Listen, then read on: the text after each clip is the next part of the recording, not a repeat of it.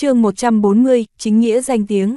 Nhâm Tiểu Túc để cho Vương Phú Quý chuẩn bị đồ vật kỳ thật không có khó như vậy mang, rất nhiều thậm chí đều là vật dụng hàng ngày, nhưng tập trung mua sắm thời điểm nhất định phải cẩn thận, bởi vì đồng thời mua sắm những vật này e rằng sẽ khiến một số người chú ý. Chung quy những vật này có thể chế tạo tạc đạn sự tình, cũng không phải bí mật gì.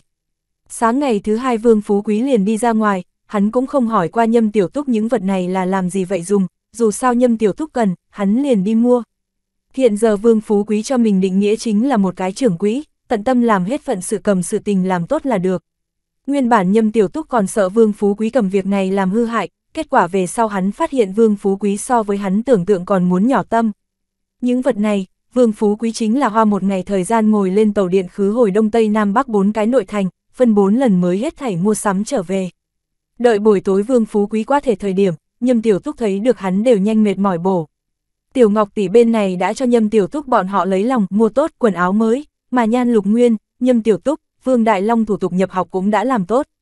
Hơn nữa Tiểu Ngọc tỷ còn giúp bọn họ nghe ngóng một chút, nói là hàng rào trường học hàng năm đều có 2 lần ngày nghỉ, bọn họ hiện tại đã bắt đầu mùa đông, trên nửa học kỳ đã sắp chấm dứt. Cho nên Nhâm Tiểu Túc bọn họ thường không bao lâu học, chỉ sợ cũng muốn thả giả. Đương nhiên điều này cũng phù hợp Nhâm Tiểu Túc nhu cầu, ngay từ đầu chính là thích ứng giai đoạn, có cái ngày nghỉ cũng tốt hòa hoãn một chút nha. Cuối cùng vẫn còn muốn đi đến trường, Nhâm Tiểu Túc bỗng nhiên mong đợi, cũng không biết hàng rào trường học giáo đồ vật cùng Trương tiên sinh giáo đồng dạng không đồng nhất. Cơm tối về sau Vương Phú Quý tìm đến Nhâm Tiểu Túc thấp giọng nói, ta hôm nay đi mua những vật này thời điểm, có một cái chủ quán thuận miệng nói câu nào để ta một mực lẩm bẩm. Nói cái gì? Nhâm Tiểu Túc hỏi, hắn là trong lúc vô tình nói một câu, như thế nào đều tại mua những vật này a. Vương Phú Quý nói, ta lúc ấy liền hỏi hắn còn có ai mua, hắn nói một cái nữ hài ngày hôm qua đi, khá tốt hắn hôm nay bổ hàng, bằng không thì khả năng cũng không có đồ vật cho ta. Nhâm Tiểu Túc nhíu mày, bên trong tối tăm hắn đột nhiên cảm giác được cô bé kia khả năng chính là Dương Tiểu Cận.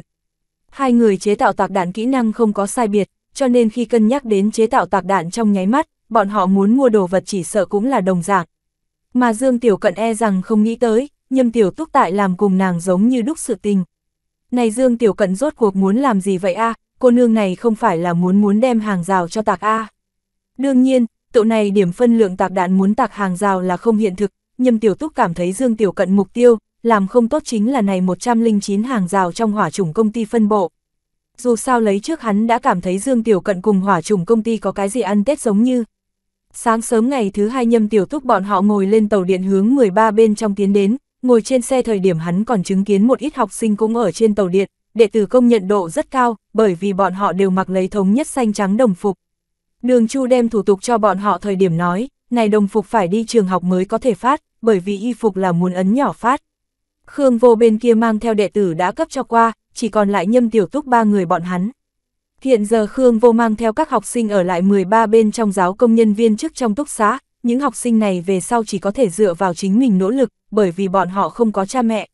Bất quá Nhâm Tiểu Túc không nghĩ tới là, những học sinh này ngược lại là vô cùng đoàn kết lại, tất cả mọi người một chỗ trải qua sinh tử, tại không có người thân, bản năng liền đem chúc chung hoạn nạn đồng học trở thành thân nhân. Lúc này Nhâm Tiểu Túc nghe được phía trước các học sinh tại thảo luận, có người cho các người nói sao, hàng rào trong có lưu dân đi vào a, nghe nói ngày hôm qua có người cùng lưu dân ngồi một chuyến tàu điện, về đến nhà liền sinh bệnh, mẹ ta nói đây là bởi vì lưu dân mang theo bên ngoài bệnh khuẩn gì. Khác một đệ tử nói, cha ta nói, nếu như gặp được lưu dân, liền cách bọn họ xa một chút. Ta cảm thấy có cũng không nghiêm trọng như vậy a, một người nữ sinh nhỏ giọng nói. Ai biết được, mẹ ta nói mấy năm trước đi vào cái lưu dân mang virus lây bệnh thật nhiều người, chết mấy chục người đâu, bằng không thì ngươi cho rằng mọi người vì sao không cho bọn họ tiến hàng rào. Nghe đến đó Nhâm Tiểu Túc liền nhíu mày, như thế nào trong vòng một đêm liền truyền thành cái dạng này. Nói thật tại tiến nhập hàng rào lúc trước, Nhâm Tiểu Túc thật không nghĩ tới lưu dân tiến nhập hàng rào sẽ gặp đến như thế bài xích. Hơn nữa Nhâm Tiểu Túc lúc trước cho rằng nếu như bọn họ bị bài xích, vậy cũng có thể sẽ là bởi vì nghèo khó các loại nguyên nhân. Kết quả hắn không nghĩ tới, là vì cái gọi là virus. Thị trấn cũng ở vào cách ly khu, Nhâm Tiểu Túc đối với cái gọi là virus mà nói 10 phần khinh thường, cùng hắn tiếp xúc qua hàng rào người đã có rất nhiều, La Lam, Đường Chu, Dương Tiểu Cận, Lạc Hinh Vũ, Lưu Bộ, còn có những đi theo đó đi đến cảnh sơn tư nhân binh sĩ. Cũng không thấy bọn họ ai sinh bệnh chết a, cũng không biết là ai tại tận lực tuyên dương virus lây bệnh thuyết pháp, khiến cho dường như Nhâm Tiểu Túc bọn họ là to lớn virus mang theo thể giống như. Thời điểm này Vương Đại Long ngu ngốc nhìn chằm chằm trên xe tiểu tỷ tỷ nhìn, những người khác thảo luận sự tình phảng phất đều cùng hắn không có cái gì quan hệ giống như.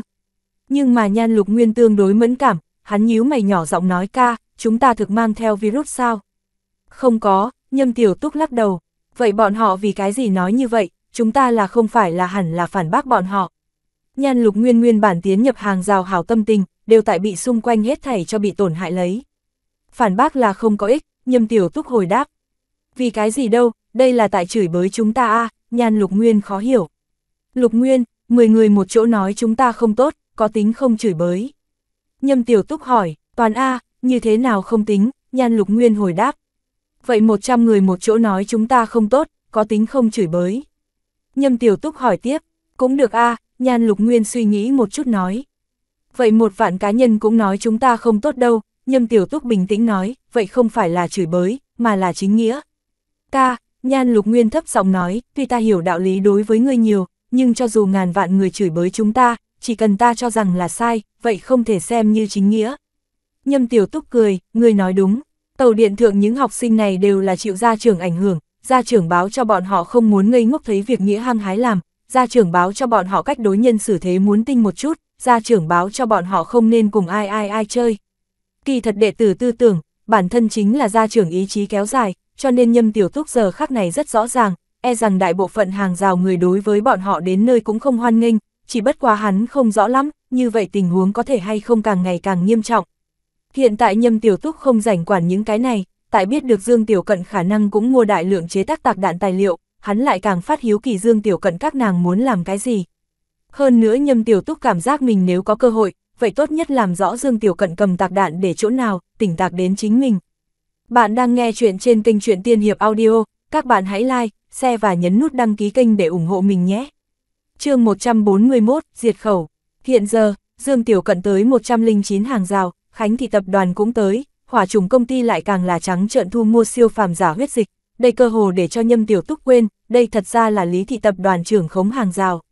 Nhâm Tiểu Túc có chút tò mò, đến cùng là vật gì đem những này người cho hấp dẫn qua, mà tương lai lại đem phát sinh cái gì. Cho tới bây giờ, Nhâm Tiểu Túc chỉ thấy qua một cái tên là Lục Sa hàng rào người quản lý, mà Lý Thị tập đoàn thân ảnh cũng không có nhìn thấy một cái, chẳng lẽ Lý Thị tập đoàn không biết hàng rào trong phát sinh hết thảy mà, không có khả năng. Thế nhưng là Lý Thị tập đoàn vì sao không đi ra quản đâu, nhiều như vậy thế lực hội tụ ở trong này làm tốt như muốn quan hệ hữu nghị giống như, người Lý Thị tập đoàn với tư cách là chủ nhà ngược lại tiêu thất giống như. Liền vào lúc này tàu điện đến trường môn sinh bỗng nhiên nói, còn có nửa năm muốn cuộc thi, cũng không biết có thể hay không thi được đại học.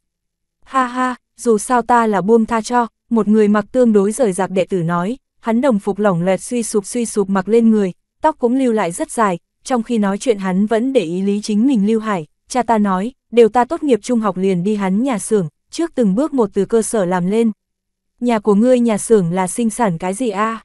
Có người hiếu kỳ nói, người này đệ tử cười nói, làm y phục, bên ngoài vải vóc vận đi vào, 10% đều là nhà của ta gia công, rất nhiều còn có thể vận đến cái khác hàng rào đi bán. Lợi hại như vậy, đệ tử sợ hãi than nói, bất quá bây giờ hàng rào bên ngoài dường như không an toàn, nhà của ngươi y phục còn có thể chuyên trở ra ngoài sao? Hàng rào bên ngoài không an toàn như thế thực, cha ta nói sắp tới không được hướng mặt ngoài vận đồ vật.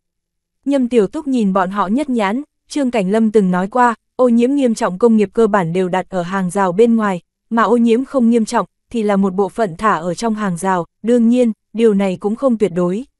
Có đôi khi hắn sẽ rất nghi hoặc, này hàng rào giống như là mút lấy bên ngoài sở hữu lưu dân huyết tại sinh hoạt giống như, bên ngoài qua nước sôi lửa bỏng, mà bên trong lại ca múa mừng cảnh thái bình. Bên ngoài lưu dân bị yêu cầu chỉ có thể làm cơ sở nhất sinh sản nguyên liệu thu thập, mà hết thảy sâu gia công thì phải ở bên trong hàng rào bộ tiến hành, cái này có nghĩa là lưu dân nhóm muốn rất nhiều thứ, đều có dùng tiền hướng hàng rào mua sắm. Bởi vậy, lưu dân nhóm vất vả khổ cực lợi nhuận tới tiền, cuối cùng còn có thể một lần nữa trở lại hàng rào trong tay, đối với tập đoàn các đại nhân vật mà nói, này cũng chỉ là cái đơn giản trò chơi a. Trên thực tế Nhâm Tiểu Túc cảm giác hàng rào trong rất nhiều người giá trị cũng không có trọng yếu như vậy, tập đoàn vì cái gì phải nuôi lấy nhiều người như vậy. Nhưng mà cùng Nhâm Tiểu Túc trong tưởng tượng bất đồng là, kỳ thật này hàng rào trong người từ hàng rào xây dựng mới bắt đầu liền ở trong hàng rào mặt, mà tập đoàn ngay từ đầu chưa chắc là tập đoàn. Đều tập đoàn phát triển tăng cường cũng nắm quyền chuôi thời điểm, hàng rào trong quần thể đã vững chắc hóa đồng thời hình thành chính mình đặc biệt sinh tồn phương thức, cho dù tập đoàn muốn cải biến cũng đồng dạng có tổn thương gân động cốt. Đại bộ phận hàng rào người cùng lưu dân khác nhau ngay ở chỗ, hàng rào người từ sinh hạ mở ra mới, liền thắng ở trên nơi xuất phát, không có khác nguyên nhân. Trước mắt người học sinh này xem bộ dáng là cái phú nhị đại A, trước kia Vương Đại Long chính là bọn họ thị trấn thượng phú nhị đại, kết quả hiện tại Vương Đại Long lăn lộn cùng người ta so với sợ là chênh lệch xa. Lúc này trên xe một cái tiểu tỷ tỷ phát hiện Vương Đại Long đang dùng ánh mắt si mê đang nhìn mình, vì vậy cầm ánh mắt hung hăng quả Vương Đại Long nhất nhãn, nhưng mà như thế Vương Đại Long vẫn không có chuyển di ánh mắt, vô cùng một lòng. Đột nhiên, Nhâm Tiểu Túc nghe được những học sinh kia chuyển biến chủ đề, các người nghe nói cái kia cấp 32 ban chuyển trường học sinh chưa? Ngươi nói cô bé kia, những nam sinh khác tới hứng thú, ta hôm trước còn xa xa đã từng gặp đâu, nghe nói là từ cái khác trung học quay tới. Bất quá nàng luôn mang theo mũ lưỡi chai, thấy không rõ mặt a. Có thể khiến một đám nam sinh đi thảo luận nữ sinh, nhất định là ưu tú đến loại trình độ nào đó. Nhưng mà Nhâm Tiểu Túc nghe đến đó, bỗng nhiên có cảm giác kỳ quái. Lúc này tàu điện phía trước lái xe hô, 13 bên trong đến. Nhâm Tiểu Túc mang theo Nhan Lục Nguyên cùng Vương Đại Long đi xuống tàu điện, bọn họ từ cửa hàng tới trường học cũng chỉ là 4 đứng đường công phu, Nhâm Tiểu Túc đang suy nghĩ về sau là có thể hay không đi đường đến trường. Nhưng mà đột nhiên, Nhan Lục Nguyên phát hiện Nhâm Tiểu Túc lại bế tắc, hắn quay đầu theo Nhâm Tiểu Túc ánh mắt nhìn đi, rõ ràng thấy được cửa trường học một cái mũ lưỡi chai cô nương đang cùng Nhâm Tiểu Túc đối mặt. Nhâm Tiểu Túc ở trên xe liền có qua suy đoán, nhưng hắn thật không nghĩ tới lại ở chỗ này trực tiếp gặp được Dương Tiểu Cận. Sau một khắc Nhâm Tiểu Túc cùng Dương Tiểu Cận cũng không có ý định ôn chuyện, mà là đồng thời đưa tay đến bên hông làm ra sắp sửa rút súng động tác, sau đó hai người đồng thời nhớ tới bọn họ là tới đến trường. Kỳ thật hắn thương không tại sau thắt lưng, mà là tại cung điện thu nạp trong không gian. Nhan Lục Nguyên mê hoặc, này mũ lưỡi chai cô nương không phải là vị kia đại minh tinh Lạc Hinh Vũ người bên cạnh mà, làm sao có thể xuất hiện ở nơi này, hơn nữa lại để cho Nhâm Tiểu Túc khẩn trương như vậy. Giờ này khắc này Nhâm Tiểu Túc tâm niệm thay đổi thật nhanh, hắn nhìn xuất ra Dương Tiểu Cận tựa hồ có chút ngoài ý muốn, thậm chí nghĩ muốn giết mình diệt khẩu. Nhâm Tiểu Túc đại khái có thể đoán được Dương Tiểu Cận tại sao lại như thế phản ứng, rất rõ ràng, Dương Tiểu Cận đại khái chính là vừa rồi những học sinh kia theo như lời chuyển trường học sinh. Cô nương này từ Cảnh Sơn xuất ra về sau, trực tiếp tới 109 hàng rào, hơn nữa trực tiếp tiến nhập hàng rào ở trong. Xuyên Việt hàng rào còn có thể dùng Lạc Hinh Vũ siêu phàm năng lực để giải thích, có thể siêu năng lực cũng không thể liền học tịch đều cho một chỗ xử lý a. Nhà ai cũng không có xấu như vậy bức siêu năng lực a. Cho nên đối phương chỗ tổ chức nhất định đối với này hàng rào có chỗ thẩm thấu, chỉ cần phản tra Dương Tiểu Cận làm thế nào tiến hành hạ xuống học tịch, nói không chừng liền có thể bắt được sau lưng nàng ẩn nấp ở 109 hàng rào người. Tuy đã từng là đồng đội, còn có qua ngắn ngủi đồng minh quan hệ, có thể nói lời nói thật mọi người quan hệ còn không có như vậy thân cận. Dương Tiểu Cận vì bảo vệ mình sau lưng tổ chức đồng bạn, làm ra như vậy phản ứng cũng là rất bình thường. Nhâm Tiểu Túc có chút bất đắc dĩ, hắn cũng không nghĩ tới mình sẽ ở nơi này gặp được vị này mũ lưỡi chai cô nương A, nói cô nương này e rằng còn không biết, hắn đã biết kia Chương nhét trong khe cửa tờ giấy là. Hai người rằng co ở cửa trường học, qua lại không ít đệ tử đều kinh ngạc nhìn xem hai người bọn họ, Nhâm Tiểu Túc cảm thấy không phải là biện pháp, liền tiên phong làm ra hòa giải động tác. Hắn đưa tay chậm rãi từ hông lấy ra, đồng thời ra hiệu chính mình cũng không có cầm thương, Dương Tiểu Cận bình tĩnh nhìn xem hắn, tay lại không có buông xuống, Nhâm Tiểu Túc liếc mắt nhìn bên cạnh đi ngang qua người đi đường, vì vậy ý đồ tìm lời tiến thêm một bước hòa hoãn quan hệ lẫn nhau, người đem chủy thủ trả lại cho ta. Dương Tiểu Cận lựa chọn lông nghi, nói thật nàng không nghĩ tới Nhâm Tiểu Túc nói. Lúc này có mấy cái đệ tử đi tới, bọn họ thấy được Dương Tiểu Cận liền chào hỏi nói, ô, như thế nào tại đây đứng đâu này? Dương Tiểu Cận bình tĩnh chỉ vào Nhâm Tiểu Túc, hắn muốn cướp ta đồ vật. Nhâm Tiểu Túc, meo meo meo meo. Bạn đang nghe chuyện trên kênh Truyện Tiên Hiệp Audio, các bạn hãy like, share và nhấn nút đăng ký kênh để ủng hộ mình nhé. Chương 142, chuyển trường học sinh Nhâm Tiểu Túc. Một đám đệ tử nghe xong Nhâm Tiểu Túc lại muốn đoạt Dương Tiểu Cận đồ vật, lập tức sắc mặt bất thiện, bọn họ thậm chí còn hô cái khác đồng học vây qua, mắt nhìn thấy muốn đem Nhâm Tiểu Túc dây thừng ân tới pháp.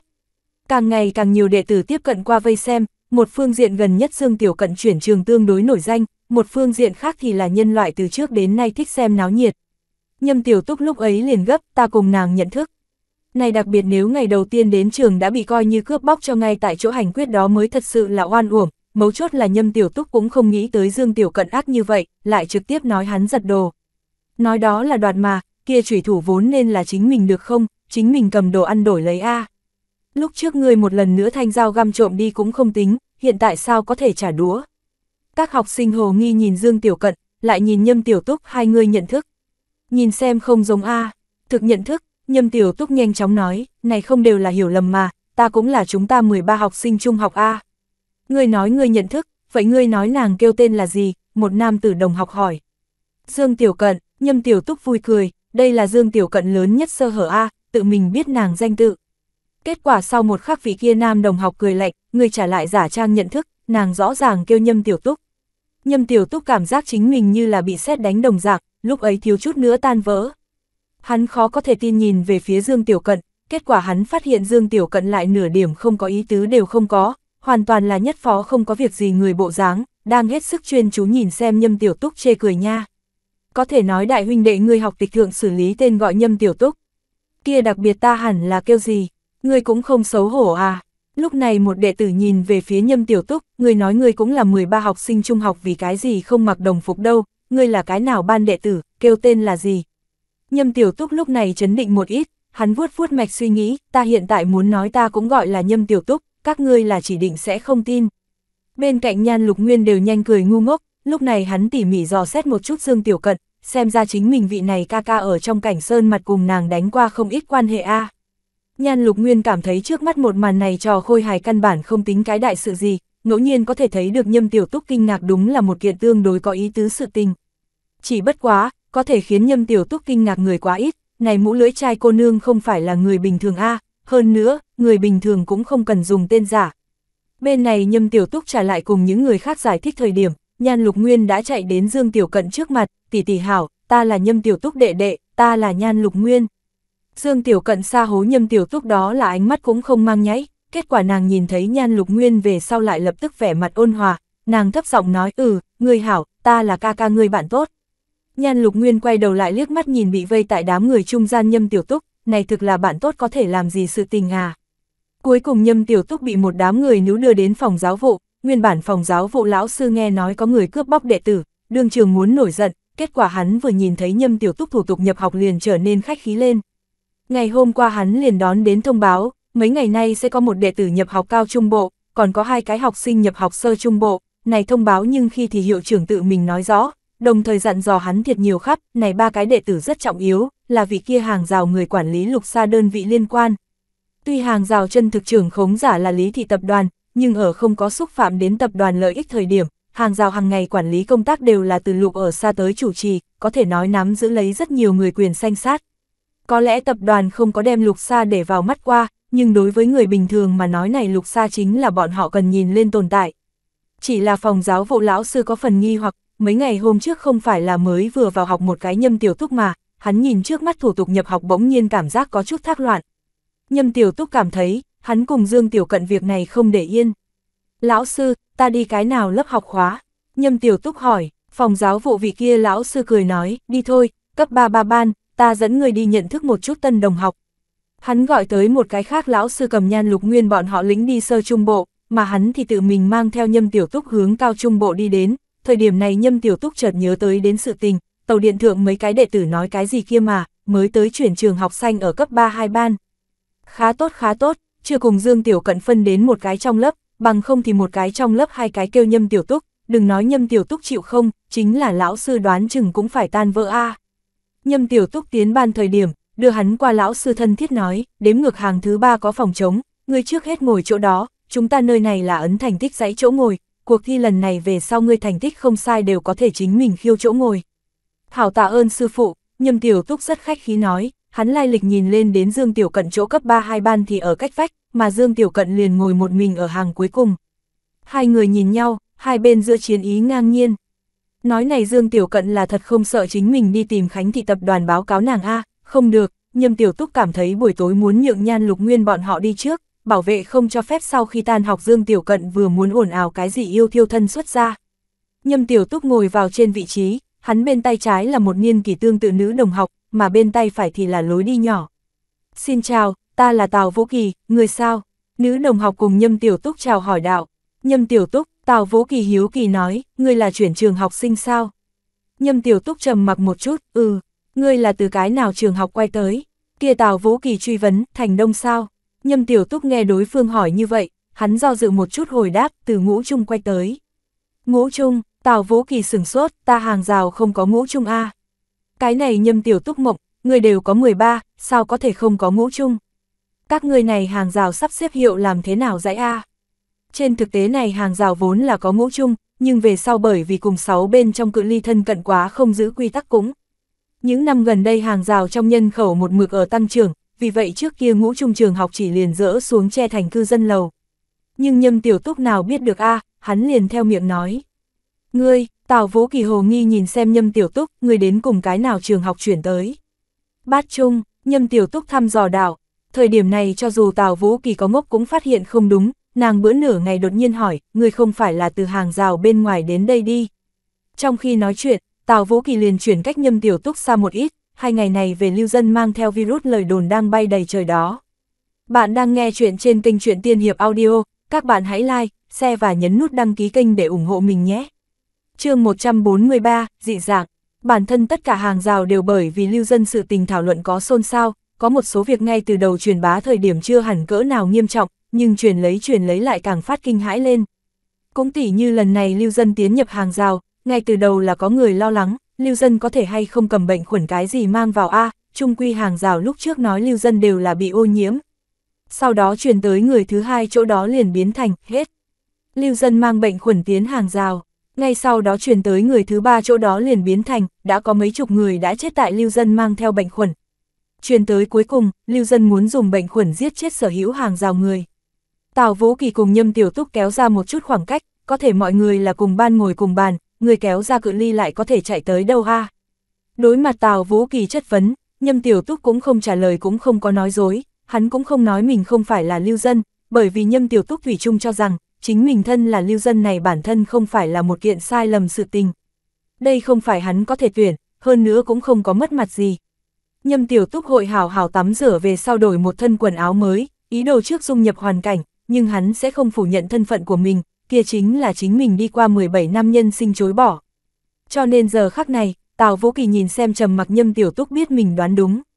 Lưu dân a, Tào Vũ Kỳ tâm tình rất phức tạp, nàng tân ngồi cùng bàn lại thật sự là một cái lưu dân. Nói thật, hiện tại Tào Vũ Kỳ thậm chí muốn cùng người khác đổi vị trí, nhưng lúc này một cái lão đầu còng xuống lấy đảm nhiệm đi tới, chỉ thấy lão đầu cầm giáo án thả ở trên bục giảng, chậm chạp nói, lập tức nên cuối kỳ cuộc thi, hôm nay chúng ta ôn tập hàm số lượng giác. Nhâm Tiểu Túc sững sờ một chút, hàm số là gì? Lúc trước Đường Chu hỏi qua Nhâm Tiểu Túc, có muốn hay không trực tiếp cùng cấp 3 chương trình học. Lúc đó Nhâm Tiểu Túc tràn đầy tự tin nói mình ở trên thị trấn liền học tập tốt kia mà, học tập loại chuyện này với hắn mà nói căn bản không phải vấn đề, mà bây giờ Nhâm Tiểu Túc chợt phát hiện, Trương Cảnh Lâm giáo đồ vật cùng này hàng rào trong, có phần không thái nhất dạng a. Kỳ thật điều này cũng không trách Trương Cảnh Lâm, muốn biết rõ Trương Cảnh Lâm bản thân mình cũng không phải cái gì chính quy lão sư, hơn nữa trong lớp đại đa số đệ tử đều là lệ như Nhan Lục Nguyên, Vương Đại Long thấp như vậy linh thiếu niên thiếu nữ, cho nên hắn cũng không cần giáo cái gì càng cao niên cấp đồ vật. Đệ tử đến Nhâm Tiểu Túc này tuổi, đều trực tiếp về trong nhà hỗ trợ làm việc, chỉ có Nhâm Tiểu Túc mới có thể vẫn đối với tri thức dị thường khát vọng. Cho nên, đây hết thảy nguyên nhân liền dẫn đến, Nhâm Tiểu Túc hiện tại đi học liền nghe đều nghe không hiểu. Nhất đường khóa nghe mây mù dày đặc, Nhâm Tiểu Túc trước kia khi đi học sau đều tinh thần gấp trăm lần, hận không thể cầm Trương Cảnh Lâm giảng đồ đạc sở hữu đều chứa vào trong đầu. Song lần này không đồng nhất, hắn cũng muốn cầm này cái gì hàm số lượng giác cất vào đi, có thể thực lực không cho phép, hắn trang không vào a. Tới xử lý thủ tục nhập học thời điểm, giáo dục sử liền cho hắn phát tân sách giáo khoa, nhưng mà này sách giáo khoa là cấp 3 niên cấp, Nhâm Tiểu Túc muốn bổ, rằng có từ cao ngay từ đầu bổ. Nghỉ giữa khóa thời điểm, Nhâm Tiểu Túc ngồi cùng bàn không thể chờ đợi được liền rời đi chỗ ngồi, mấy cái đệ tử ghé vào phòng học trong góc nói nhỏ, mọi người thỉnh thoảng trả lại phát ra kinh hô, hoặc là chính là cau mày. Nhâm Tiểu Túc liền không cần nghĩ, liền có thể biết đám người kia rằng tại thảo luận chính mình lưu dân thân phận, cùng với chính mình lưu dân thân phận khả năng tồn tại nguy hại. Hàng rào đối lưu dân không quá hữu hảo, đây là Nhâm Tiểu Túc bản thân cảm thụ, một loại trong chớp mắt hắn thậm chí cảm thấy có còn là ở trong thị trấn sống tự tại. Đương nhiên, hiện giờ có vật thí nghiệm cùng đàn sói uy hiếp, ở trong thị trấn sinh hoạt khả năng liền không quá an toàn. Rằng 109 hàng rào bên ngoài lưu dân cũng còn không có ý thức được, hiện giờ hoang dã thượng đã sinh tồn lấy quá nhiều có thể uy hiếp bọn họ sinh mệnh đồ vật. Cho nên Nhâm Tiểu Túc giáo Nhan Lục Nguyên bọn họ tạm thời nhẫn nại cũng là có nguyên nhân, bởi vì hắn bây giờ còn không tìm được một cái có thể thay thế hàng rào cản tránh gió. Một cái nghỉ giữa khóa qua đi, phảng phất toàn lớp đồng học cũng đã biết Nhâm Tiểu Túc là lưu dân sự tình, mọi người đối với hắn thái độ đều lãnh đạm một ít. Nguyên bản có chút nhớ nhung muốn chủ động cùng Nhâm Tiểu Túc nhận thức một chút đệ tử, tâm tình cũng đều phức tạp. Mấu chốt nhất là, tập đoàn vì vững chắc hóa chính mình giai cấp, đồng thời để cho mọi người đương nhiên thói quen lưu dân kém một bậc, bọn họ bản thân liền một mực ở hữu ý vô ý tuyên truyền bị ô nhiễm luận điệu, dùng ô nhiễm hai chữ đem lưu dân nhóm cự chi môn, cũng làm cho chính mình không đến mức hãm vào đạo đức phong ba. Ta cũng muốn để cho lưu dân nhóm tiến hàng rào A, có thể bọn họ bị ô nhiễm, để cho bọn họ đi vào là đúng, những người khác không chịu trách nhiệm. Tương tự loại này ngôn luận nhiều, hàng rào người cũng liền thói quen. Bất quá Nhâm Tiểu Túc cũng không có cảm giác gì, tuy hắn cũng muốn trong trường học giao điểm bằng hữu, nhưng nếu như người khác không nguyện ý cùng hắn làm bằng hữu, hắn cũng sẽ không miễn cưỡng. Chung quy hắn nhiều năm như vậy cùng Nhan Lục Nguyên sống nương tựa lẫn nhau đi tới, những người khác cái gì thái độ với hắn mà nói cũng không phải trọng yếu như vậy. Cùng ngày sau khi tan học, Nhâm Tiểu Túc một người lập tức đeo bọc sách đi ra phòng học, hắn cũng không phải có nhiều vội vã về nhà, mà là hắn không thể để cho Dương Tiểu Cận từ hắn trong tầm mắt tiêu thất. Cảnh sơn trong đêm, Nhâm Tiểu Túc rõ ràng nhớ rõ Dương Tiểu Cận kia cán chiếc hiện ra súng ngắm có kinh khủng bực nào, nếu như thời điểm này để cho Dương Tiểu Cận trước một bước tìm đến điểm cao, hắn chỉ sợ cũng lạnh. Theo Nhâm Tiểu Túc, Dương Tiểu Cận rất có thể muốn giết người diệt khẩu. Bởi vì Nhâm Tiểu Túc đã xác nhận, hắn chỉ cần cầm Dương Tiểu Cận tại 13 bên trong nhập học tin tức báo cho La Lam, như vậy không riêng gì Dương Tiểu Cận kế hoạch ngâm nước nóng, hơn nữa cái kia cho Dương Tiểu Cận tiến hành học tịch người cũng nhất định sẽ gặp chuyện không may. Nhâm Tiểu Túc tin tưởng Khánh Thị tập đoàn tại đây hàng rào trong còn có che giấu lực lượng, nếu như phát hiện Dương Tiểu Cận hành tung, Khánh Trần cùng La Lam nhất định sẽ không bỏ qua gạt bỏ uy hiếp cơ hội. Hắn đi ra ngoài thời điểm vừa vặn thấy được Dương Tiểu Cận cũng đi ra bên cạnh phòng học, Dương Tiểu Cận mũ lưỡi chai hạ khóe miệng hơi nhếch lên, nàng không có hướng phía ngoài trường học đi đến, mà là phản hướng phía lầu dạy học tầng cao nhất đi đến. Chỗ đó có cái tầng thượng, hơn nữa sau khi tan học hội phi thường an tĩnh. Nhâm Tiểu Túc cau mày, hắn không xác định Dương Tiểu Cận đến cùng muốn làm cái gì. Tan học thì đệ tử giống như nước chảy hướng phía ra ngoài trường dũng mãnh lao tới, lúc này mới 5 giờ chiều chung, cũng không có thiếu đệ tử lựa chọn lưu ở trường học đánh bóng rổ hoặc là đá banh. Nhâm Tiểu Túc xa xa thấy như vậy một màn thời điểm liền đang suy nghĩ, bên ngoài lưu dân nhóm nếu như biết, tại bọn họ trả lại ăn không đủ no dưới tình huống, hàng rào người cũng bắt đầu truy cầu giải trí sinh hoạt, không biết lưu dân nhóm sẽ có cỡ nào cảm khái. Cho nên hàng rào kia mặt tường không chỉ ngăn trở hoang dã thượng nguy hiểm, trả lại ngăn trở lưu dân ánh mắt, để cho bọn họ vô pháp biết được chân thật hàng rào hiện giờ đến cỡ nào an nhàn. Bất quá Nhâm Tiểu Túc cảm thấy này có phần vặn vẹo, càng giống là trải qua cái kia tai biến, làm cho nhân loại vô hạn phóng đại đối với ca múa mừng cảnh thái bình khao khát. Giống như là một cái chịu đủ áp bách người nghèo tại phất nhanh, đại khái tỷ lệ chọn lãng phí đồng dạng, đây là một cái dị dạng tâm lý nhu cầu. Bạn đang nghe chuyện trên kênh Truyện Tiên Hiệp Audio, các bạn hãy like, share và nhấn nút đăng ký kênh để ủng hộ mình nhé. Chương 144, hai bên bí mật. Tại tan học trong đám người, Nhâm Tiểu Túc cùng Dương Tiểu Cận đi ngược dòng người hướng tầng thượng đi đến, thân ảnh có phần đột ngột, bất quá tất cả mọi người vội vã tan học, không ai chú ý bọn họ.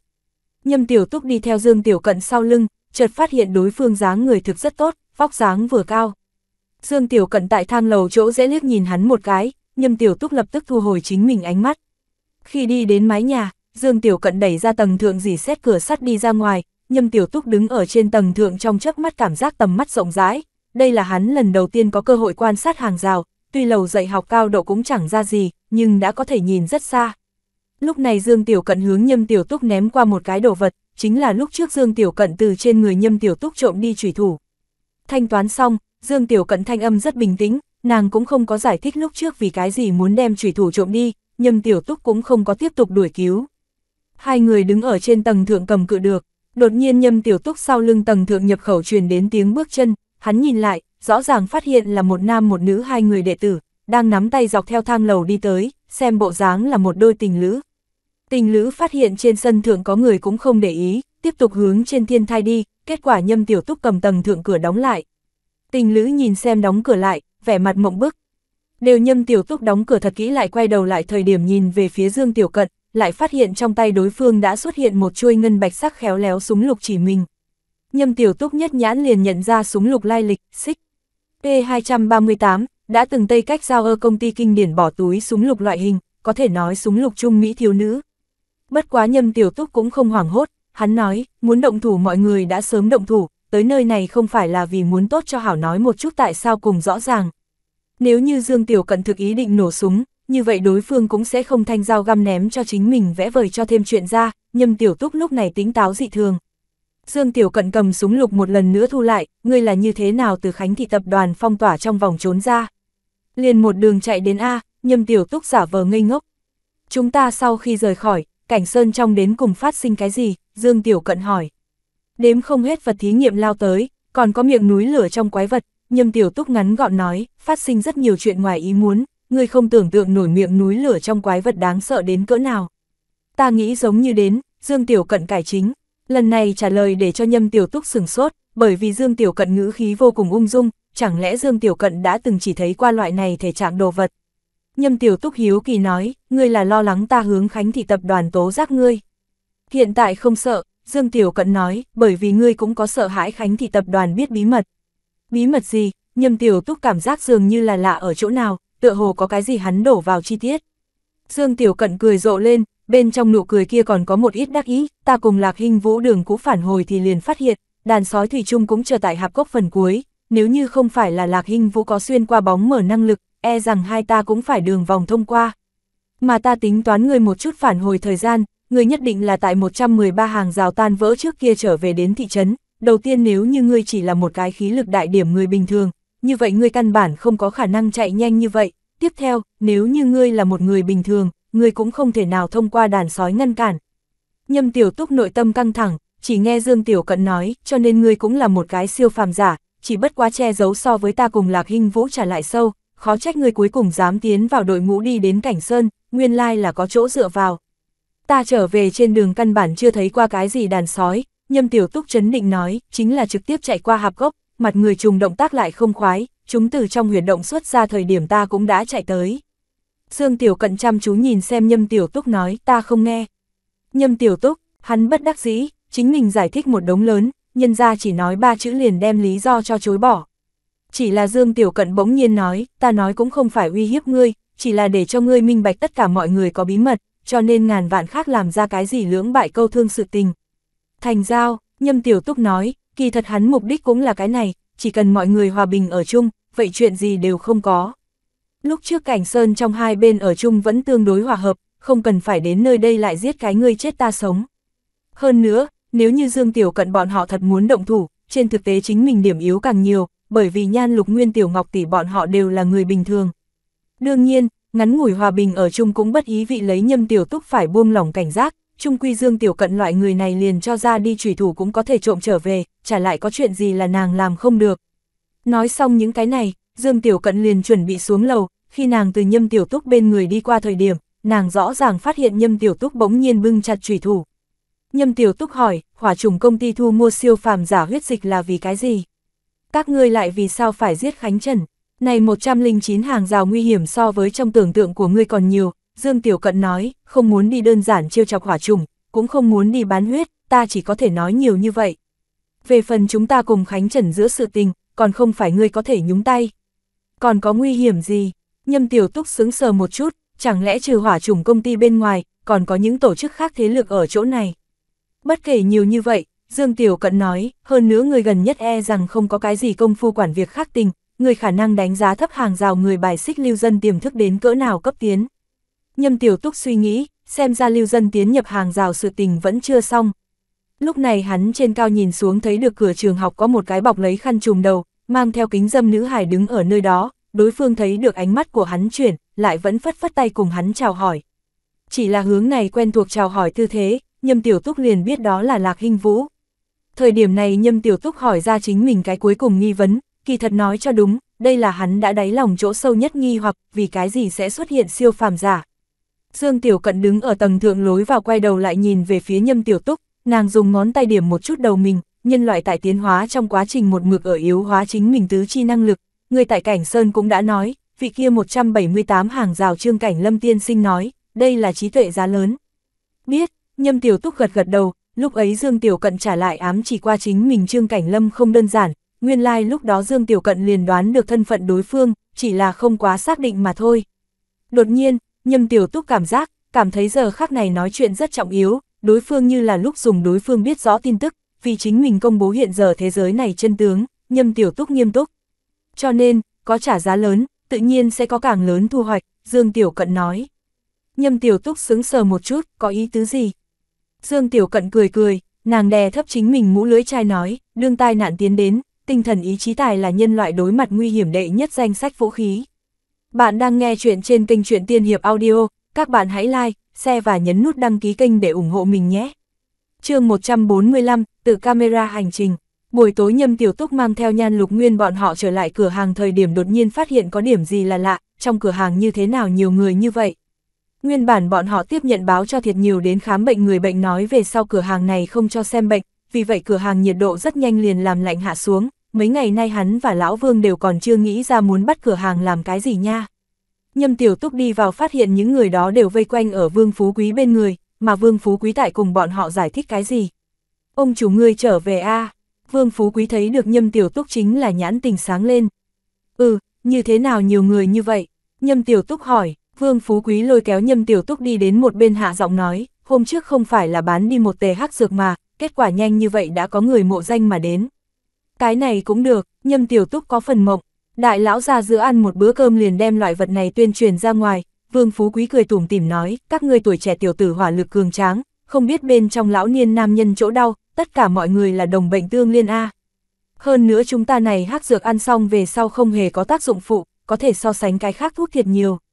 Vậy cũng không thể bán quá nhiều, Nhâm Tiểu Túc cự tuyệt nói, cho bọn họ nói, một vòng bán một tề, nhiều chúng ta cũng làm không được. Vương Phú Quý khó chịu, mắt nhìn thấy tốt sinh ý làm không thành, nếu Nhâm Tiểu Túc có thể cho nhiều hắn điểm hàng, hắn dám cam đoan nhà mình cửa hàng có thể trở thành hàng rào trong lớn nhất bảo vệ sức khỏe dược phẩm điếm. Lũng đoạn một cái hàng rào bảo vệ sức khỏe dược phẩm, đó là cái gì khái niệm?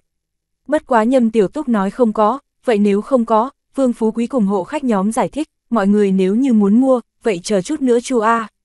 Lúc này một cái hộ khách bỗng nhiên nói, ta xuất 800 khối tiền, dự định cuối tuần thuốc, các người bên này làm tốt cho ta lưu lại là được. Vương Phú Quý nhãn tình sáng lên, điều này cũng có thể. Dù là Vương Phú Quý này gian thương cũng không có ý thức được, nguyên lai hàng rào trong những cái này trung niên nam tính đối với hắc dược nhu cầu lại mãnh liệt như thế. Những người khác nghe được có người tăng giá 200 dự định liền không còn cách nào khác, bọn họ tuy rất muốn mua, nhưng là không đến mức đương coi tiền như rác a, vì vậy dự định người trao tiền đặt cọc, những người khác cũng rất nhanh tản đi. Bên cạnh Nhan Lục Nguyên bỗng nhiên nói, chúng ta không thể lại dùng loại kia đơn giản bình sứ nhỏ, muốn dùng tốt nhất cái hộp để chứa đựng hắc dược, mà còn muốn tạo thế. Để cho hắc dược càng thần bí càng tốt, còn là Lục Nguyên lanh lợi a. Vương Phú Quý phấn khởi lên, nói không chừng chúng ta về sau đều không cần bán khác đồ vật, một vòng một tề hắc dược liền có thể để cho chúng ta phát tài làm giàu. Lúc này, Vương Phú Quý tựa hồ dĩ nhiên phát hiện to lớn mấu chốt buôn bán. Đi, Nhâm Tiểu Túc gật gật đầu, người xem xử lý a, trên phương diện làm ăn sự tình ta cũng không hiểu. Đúng, Trần Vô Địch đâu này? Các ngươi vừa đi đến trường hắn liền ra ngoài, Vương Phú Quý nói cũng không biết hắn đi đâu, tìm cũng tìm không được người. Bất quá không cần lo lắng, đến giờ cơm hắn nhất định trở về, đặc biệt đúng giờ. Nhâm Tiểu Túc sững sờ một chút, quang nhớ kỹ trở về ăn cơm a. Vương Phú Quý do dự một chút, hắn trở về cũng không phải là vì ăn cơm. Như thế cầm Nhâm Tiểu Túc cho nói mê, ngươi không phải nói hắn giờ cơm sẽ trở lại mà, hắn không ăn cơm chả trở về làm gì vậy. Ngay tại sau một khắc, Trần Vô Địch ôm một đống lớn đồ vật từ ngoài cửa đi vào, Vương Phú Quý kinh ngạc nhìn xem Trần Vô Địch thân ảnh nói, hắn là cho chúng ta đưa cơm tới. Chỉ nghe Trần Vô Địch giọng to lớn vô cùng hô, sư phụ, ta hóa duyên trở về nha. Nhâm Tiểu Túc, thời điểm này Nhâm Tiểu Túc thấy được đối phương trong lòng một đống lớn đồ vật, có màn thầu, có cuốn bánh, còn có một túi nhỏ dưa muối, chủng loại còn rất nhiều. Chỉ là để cho Nhâm Tiểu Túc nghĩ mãi mà không rõ là, Trần Vô Địch nhập hí đến cùng nhiều bao nhiêu. Trần Vô Địch đem những cái này đồ ăn một tia ý thức nhét vào Nhâm Tiểu Túc trong lòng, Nhâm Tiểu Túc đều mộng, người từ chỗ nào cả trở về nhiều như vậy đồ ăn. Lúc trước Nhâm Tiểu Túc trả lại lo lắng Trần Vô Địch lượng cơm ăn quá lớn đâu, kết quả này một nhìn, nhân gia hội tự cấp tự túc a. Ta hóa duyên trở về nha, Trần Vô Địch vui tươi hớn hở cười nói. Ngươi muốn ăn, nhân gia liền cho ngươi, nhân gia hào phóng như vậy sao? Nhâm Tiểu Túc hiếu kỳ nói, bọn họ cũng không cho không, ta nói ta có thể giúp đỡ bọn họ hàng yêu trừ ma a, Trần Vô Địch nói. Nhâm Tiểu Túc lúc ấy nội tâm liền cả kinh, ngươi triển lộ ngươi năng lực. Không có, sư phụ ngươi không phải không để cho nha, Trần Vô Địch giải thích nói. Thời điểm này Nhâm Tiểu Túc mới thả lỏng, hắn là thật lo lắng Trần Vô Địch bị tài đoàn khác cho để mắt tới, vậy sao ngươi cầm đồ ăn muốn trở về? Trần Vô Địch suy nghĩ hồi lâu, gắng phải. Nhâm Tiểu Túc, hóa duyên khái niệm còn giống như là Nhâm Tiểu Túc dạy cho Trần Vô Địch, lúc đó bọn họ vẫn còn ở chạy trốn trên đường, Nhâm Tiểu Túc để cho Trần Vô Địch đi tìm những lưu dân đó hóa duyên kia mà. Cho nên Trần Vô Địch nói hóa duyên, là mình giáo cái kia hóa duyên à. Trong chấp nhóm này, Nhâm Tiểu Túc có chút lo lắng hàng rào trật tự tư nhân viên cảnh sát hội xông tới cầm Trần Vô Địch bắt đi, hắn cũng không rõ ràng lắm Trần Vô Địch hóa duyên quá trình, cho nên hắn không quá xác định Trần Vô Địch hóa duyên cấu không cấu thành nhập thất cướp bóc gì. Cái kia, Nhâm Tiểu Túc ngữ khí thành khẩn nói, gần nhất ngươi cũng đừng đi ra ngoài ha. Vì sao? Trần Vô Địch hiếu kỳ nói. Đầu tiên đâu, chúng ta hiện tại không thiếu ăn, Nhâm Tiểu Túc nói, tiếp theo, ngươi có tránh đầu gió. Không được a sư phụ, trong nhà quá khó chịu, bát giới bọn họ đều có chuyện làm, theo ta không có chuyện gì, Trần Vô Địch ủy khuất mong mong nói. Nhâm Tiểu Túc làm khó, vậy tính ra đi, ngươi cũng không thể lại đi hóa duyên biết không? Ngao, Trần Vô Địch đáp ứng, người khác lời có thể không nghe, sư phụ lời không thể không nghe. Đi qua Dương Tiểu Cận nhắc nhở, Nhâm Tiểu Túc càng lo lắng tài đoàn khác hội đánh Trần Vô Địch chủ ý, nhất là cái kia thần bí hỏa chủng công ty. Khác tập đoàn còn dễ nói, mà lửa này loại công ty lại như là chuyên môn nhằm vào siêu phàm giả giống như. Bất quá đáng được ăn mừng là, nơi này cũng không phải hỏa chủng công ty sân nhà. Lúc này Tiểu Ngọc tỷ từ bên ngoài trở về, nàng gọi Nhâm Tiểu Túc nói, Tiểu Túc ngươi xem một chút tỷ mua cho ngươi lễ vật. Nhâm Tiểu Túc vừa nhìn phía dưới liền sửng sốt, Tiểu Ngọc tỷ không biết từ trong kia mua một chiếc tự camera hành trình, bất quá Tiểu Ngọc tỷ cũng sẽ không cưỡi, nàng là cứng rắn đẩy trở về. Tiểu Ngọc tỷ, ngươi thế nào mua vật này, không rẻ a? Nhâm Tiểu Túc hiếu kỳ nói, không có việc gì, tỷ còn có trước kia tồn một chút tiền riêng, như vậy ngươi về sau đến trường liền thuận tiện. Tiểu Ngọc tỷ vui thích, phảng phất là chính mình thu được lễ vật đồng dạng. Nàng vừa cầm tự camera hành trình đẩy tới hậu viện, Nhan Lục Nguyên liền vây lên đi, thứ này như thế nào cưỡi a? Hai cái bánh xe có phải hay không không tốt nắm giữ cân đối. Nhâm Tiểu Túc hỏi, có ai hội cưỡi sao? Một đám người vây quanh ở tự camera hành trình bên cạnh, Vương Phú Quý lắc đầu, Tiểu Ngọc tỷ cũng lắc đầu. Nhâm Tiểu Túc thử vài cái phát hiện có chút không bắt được trọng điểm, hắn suy nghĩ chính mình ngày mai đi thỉnh giáo một chút Khương Vô hoặc là Dương Tiểu Cận hảo. Bạn đang nghe chuyện trên kênh Truyện Tiên Hiệp Audio, các bạn hãy like, share và nhấn nút đăng ký kênh để ủng hộ mình nhé. Chương 146, trợ giúp đồng học canh 3 cầu vé tháng. Ngày hôm sau Nhâm Tiểu Túc tiến phòng học liền phát hiện bầu không khí có điểm gì là lạ, hắn vừa đi vào đi, trong cả phòng học nguyên bản đang tại kịch liệt thảo luận sự tình các học sinh liền bỗng nhiên an tĩnh lại. Nhâm Tiểu Túc điềm nhiên như không có việc gì đi đến chính mình trên chỗ ngồi cúi đầu đọc sách, hắn nghĩ đến nếu như theo không kịp chương trình học, vậy bắt đầu lại từ đầu học lên. Cho nên Nhâm Tiểu Túc ngày hôm qua nắm Vương Phú Quý đi mua cao 1, cấp 2 sách giáo khoa, hắn hôm nay liền bắt đầu tự học phía trước chương trình học. Tự học thời điểm Nhâm Tiểu Túc nội tâm trung quy có một loại dự cảm, những học sinh này dường như cũng biết muốn phát sinh sự tình gì giống như, mà tất cả mọi người rất ăn ý lựa chọn đối với Nhâm Tiểu Túc giấu giếm. Chuyện này, nhất định là bất lợi với Nhâm Tiểu Túc. Buổi sáng 4 đoạn khóa, một tiết ngữ văn, một tiết địa lý, một tiết toán học, một tiết vật lý, ngữ văn khá tốt, toán học cùng vật lý thứ này Nhâm Tiểu Túc hiện giai đoạn là thật nghe không hiểu.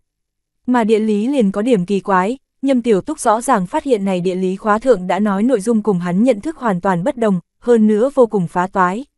Này địa lý sách giáo khoa trong thậm chí ngay cả một chương hoàn chỉnh địa đồ đều không có, giảng đều là 109 hàng rào phụ cận sự vật, cùng một ít địa lý kinh tế liên quan tri thức. Nhâm Tiểu Túc suy đoán rằng hàng rào bên này đối với ngoại giới tin tức cũng có chút thiếu hụt, cũng tỉ như Lý Thị Tập đoàn tuyệt đối sẽ không cho Khánh Thị Tập đoàn cộng hưởng bọn họ đo vẽ bản đồ địa đồ đồng dạng, tài đoàn khác cũng đồng dạng đối với hai bên bảo trì một loại giữ bí mật thái độ. Hắn cùng với phổ thông đệ tử bất đồng, phổ thông đệ tử nhìn địa lý sách giáo khoa chỉ là học tập sách vở phía trên tri thức, nhưng mà Nhâm Tiểu Túc nhìn sách giáo khoa thời điểm, sử dụng suy nghĩ tập đoàn giữa địa duyên chính trị. Giờ khắc này Nhâm Tiểu Túc bỗng nhiên ý thức được, chính mình kỳ thật đã không cách nào nữa lấy một cái phổ thông đệ tử thân phận đi đơn thuần suy nghĩ vấn đề. Nhâm Tiểu Túc trong lúc vô tình quay đầu thấy được ngồi cùng bàn Tào Vũ Kỳ sắc mặt tái nhợt, tựa hồ tại chịu đựng lấy cái gì thống khổ giống như, tay trái trả lại thủy chung che tại trên bụng. Lúc này, đã lâu cung điện lần nữa nói chuyện, nhiệm vụ trợ giúp đồng học. Hiện giờ Nhâm Tiểu Túc nghe được cung điện thanh âm cũng cảm giác thân thiết rất nhiều, chung quy mỗi lần cung điện phát ra tiếng cũng có thể mang đến cho hắn to lớn thu hoạch a. Nhâm Tiểu Túc trầm tư một lát nói với Tào Vũ Kỳ, người khả năng đau không? Tào Vũ Kỳ liếc hắn một cái, nhưng không có lên tiếng, phảng phất vô cùng kiêng kỵ cùng Nhâm Tiểu Túc nói chuyện với nhau giống như. Nhưng Nhâm Tiểu Túc bên này thời khắc chú ý cung điện động tĩnh, chỉ cần nhiệm vụ không hoàn thành, hắn liền sẽ không buông tha cho. Đồng học, ngươi là bởi vì không mang giấy sao? Ta chỗ này có giấy, Nhâm Tiểu Túc nói, hắn cho rằng Tào Vũ Kỳ là tiêu chảy nha. Tào Vũ Kỳ nhịn không được lườm hắn một cái, ta không phải là tiêu chảy. Ách, cái này vượt qua Nhâm Tiểu Túc nhận thức, vậy là chuyện gì xảy ra? sinh bệnh mà, ta đưa ngươi đi bệnh viện a. Khỏi phải càn rỡ hỏi, Tào Vũ Kỳ không kiên nhẫn nói, ta bệnh này trị không hết. Trị không hết, Nhâm Tiểu Túc sững sờ một chút, nghiêm trọng như vậy.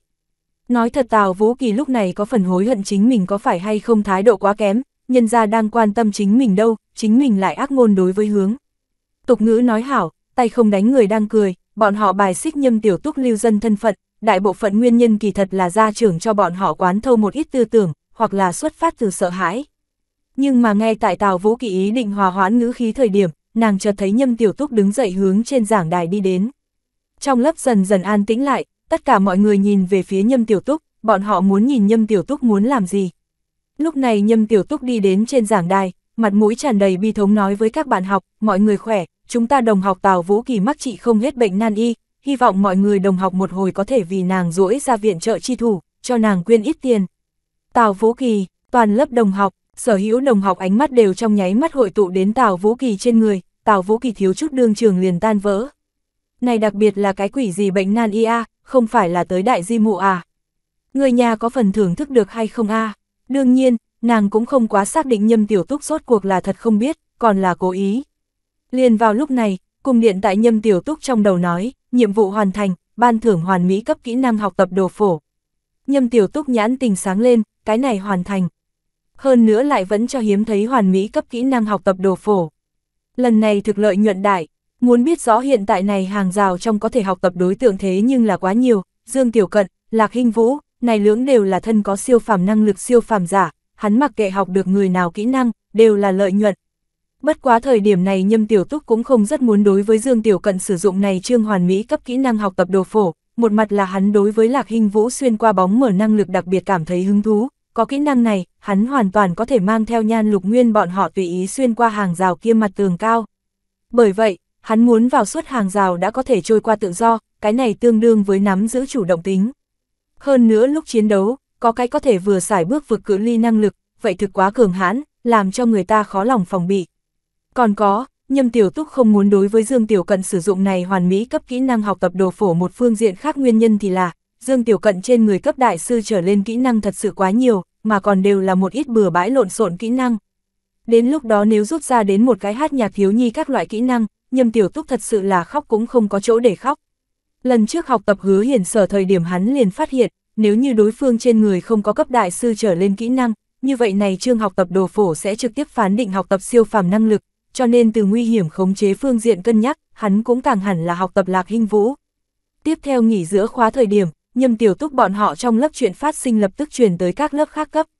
Nhâm Tiểu Túc trong hành lang thông khí thời điểm liền thấy được Dương Tiểu Cận cũng đứng trong hành lang, đối phương mang theo mũ lưỡi chai, nghiêng dựa vào hành lang trên lan can hướng Nhâm Tiểu Túc bên này xem ra. Dần dần, Dương Tiểu Cận nguyên bản bình tĩnh thân thể dừng lại không ngừng run rẩy lên. Muốn cười liền cười quá, Nhâm Tiểu Túc bình tĩnh nói. Ha ha ha ha, Dương Tiểu Cận cười hồi chính mình phòng học, lưu lại Nhâm Tiểu Túc một người đứng ở trên hành lang nhìn qua thao trường, đây còn là Nhâm Tiểu Túc lần đầu thấy Dương Tiểu Cận cười vui vẻ như vậy. Không biết vì cái gì, Nhâm Tiểu Túc đột nhiên cảm giác được thay vì cùng những cái gọi là đó đồng học ở chung, còn không bằng cùng Dương Tiểu Cận ở trong hoang dã lẫn nhau phòng bị trợ giúp lẫn nhau. Chuông vào học vang dội, Nhâm Tiểu Túc quay người đi vào phòng học, nhưng mà phòng học bên ngoài đột nhiên truyền đến tiếng bước chân, tiếng nói chuyện, tựa hồ đang có một đống người hướng cửa phòng học đi tới. Tào Vũ Kỳ trong lúc biểu lộ phát ra thống khoái thần sắc, nàng dường như biết ngay lập tức đem muốn phát sinh cái gì đồng dạng. Lúc này, chủ nhiệm lớp xuất hiện ở cửa phòng học, hắn đối với trong phòng học Nhâm Tiểu Túc vẫy tay, Nhâm Tiểu Túc, người xuất ra một chút. Bạn đang nghe chuyện trên kênh Truyện Tiên Hiệp Audio, các bạn hãy like, share và nhấn nút đăng ký kênh để ủng hộ mình nhé. Chương 147, thay ca cấp 5.000 vé tháng thêm càng. Nhâm Tiểu Túc đi ra phòng học, rõ ràng thấy được một đoàn trung niên nhân sau lưng chủ nhiệm lớp đứng. Chủ nhiệm lớp cân nhắc một chút ngữ khí nói, những cái này đều là lớp chúng ta đồng học ra trường, là như thế này, mọi người phản ánh nói ngươi trên người khả năng mang theo từ hàng rào bên ngoài mang vào bệnh khuẩn, cho nên mọi người hy vọng ngươi có thể chuyển trường. Nhâm Tiểu Túc buồn bực, chuyển trường, chuyển đi đâu, việc này vừa ra, e rằng không có trường học hội nguyện ý tiếp thu hắn a. Nhưng mà một nam tử gia trưởng nói, nếu như không có trường học muốn ngươi, vậy trực tiếp thôi học a, bởi vì một mình ngươi ảnh hưởng đến toàn lớp thầy trò an toàn liền không tốt lắm. Nhâm Tiểu Túc trong nội tâm thở dài, đây hết thảy e rằng đều tại Dương Tiểu Cận trong dự liệu, khó trách nàng ngày hôm qua nói hàng rào người bài xích lưu dân tiềm thức, có thể so với trong tưởng tượng còn muốn cấp tiến. Hắn nhìn thấy những cái này ra trường thời điểm mới ý thức tới, những các bạn học đó vì cái gì nhìn thấy hắn liền im lặng, hẳn là đêm qua các học sinh trở về nói sau chuyện này, các gia trưởng liền lập tức quyết định cùng đi trường học, liên hợp ép buộc hắn lưu dân thôi học. Đối với mấy cái này ra hội trưởng đến nói Nhâm Tiểu Túc bất quá là cái lưu dân mà thôi, bọn họ nhiều người như vậy đứng ra, trường học cũng đồng dạng sẽ vì bọn họ thỏa hiệp. Đầu năm nay chỉ cần ngươi dám ồn ào, lại không có làm không được sự tình. Nhâm Tiểu Túc nhìn xem những cái này gia trưởng nói, nếu như ta không chuyển trường đâu này. Nói thật, nếu như đây là tại hoang dã, những cái này gia trưởng khả năng đã đều chết. Hoang dã trong pháp tắc nếu so với nơi này càng đơn giản, trực tiếp hơn. Bất quá các gia trưởng cũng không để ý tới Nhâm Tiểu Túc, bọn họ nhìn về phía chủ nhiệm lớp lớn tiếng nói, nếu như các ngươi không cho hắn chuyển trường, đến lúc đó trong trường học phát sinh cái gì tình hình bệnh dịch, các ngươi ai tới gánh trách nhiệm này. Hơn nữa về sau sản sinh tiền chữa trị dùng, tất cả đều có từ các ngươi tới gánh chịu, nếu như các ngươi không bồi thường tiền, chúng ta liền đi pháp viện bẩm báo các ngươi. Nhâm Tiểu Túc suy nghĩ, hắn ngược lại là tại thị trấn học đường trong đã từng gặp pháp viện cái từ này, là duy trì công chính công bình phương, bất quá thị trấn chưa từng có qua loại vật này. Hắn cũng không nghĩ tới đầu mình một lần cùng pháp viện loại này từ ngữ liên hệ cùng một chỗ, dĩ nhiên là bởi vì loại này chuyện hư hỏng. Các học sinh đều lặng lẽ đi ra phòng học, bọn họ quan sát lấy bên này nói chuyện, bởi vì bọn họ cũng muốn biết việc này cuối cùng đến cùng hội giải quyết như thế nào. Cấp 33 ban chủ nhiệm lớp có chút khó khăn, ngày hôm qua phòng giáo vụ vị kia lão sư trả lại chuyên môn cùng hắn đã thông báo, đây là Lục Sa an bài quan hệ, chẳng ai ngờ rằng này Lục Sa an bài đệ tử dĩ nhiên là cái lưu dân A. Chủ nhiệm lớp ý định đá bóng, hắn nhỏ giọng nói với gia trưởng, người học sinh này là Lục Sa an bài đi vào A, nếu không các người tìm Lục Sa nói một chút. Các gia trưởng hai mặt nhìn nhau, bọn họ lúc trước cũng không biết việc này A, nếu biết Nhâm Tiểu Túc là Lục Sa an bài đi vào, e rằng bọn họ cũng sẽ không như vậy dương nanh múa vuốt. Còn không đợi bọn họ nghĩ kỹ thế nào, một thân ảnh bỗng nhiên từ hành lang đám người bên ngoài chui vào, Nhâm Tiểu Túc quay đầu nhìn lại, dĩ nhiên là Khương Vô. Khương Vô nhìn xem những gia trưởng đó nói, các ngươi muốn làm cái gì? Chúng ta không làm cái gì a? Một cái gia trưởng nói, chúng ta cũng không thể nhìn xem lưu dân cùng chúng ta hài tử cùng tiến lên học a. Bằng cái gì không thể, Khương Vô có phần phẫn nộ, thế cho nên sắc mặt có chút huyết khí, mọi người không đều là người sao, ai nói lưu dân nhất định sẽ lây bệnh tật bệnh, các ngươi nhà ai hài tử đêm qua về nhà sinh bệnh sao? Gia trưởng khí thế hơi yếu một ít, vậy thật không có, nhưng ta có thể nghe nói hàng rào trong đã có nhân sinh bệnh. Ngươi nghe nói, Khương Vô âm điệu cao một chút, ngươi nghe nói một ít chuyện đều có thể bị mất một đệ tử con đường phía trước. Lưu dân có cái gì con đường phía trước, các gia trưởng cũng chậm chậm tức giận, ngươi ai a? Ta là trường học lão sư, Khương Vô nói, lúc này Nhâm Tiểu Túc chủ nhiệm lớp đã không lên tiếng, hắn vui vẻ có người xuất ra đỉnh nồi. Một cái gia trưởng nói, ngươi một cái lão sư, đáng giá vì một cái lưu dân cùng chúng ta tại đây tức giận sao? Ta không biết cái gì lưu dân còn là hàng rào người, Khương Vô âm điệu mạnh mẽ nói, ta chỉ biết hắn là một đệ tử. Nhâm Tiểu Túc nhìn xem một màn này, hắn đột nhiên cảm giác được Khương Vô có chút cố chấp khả ái, thậm chí có điểm ngu ngốc.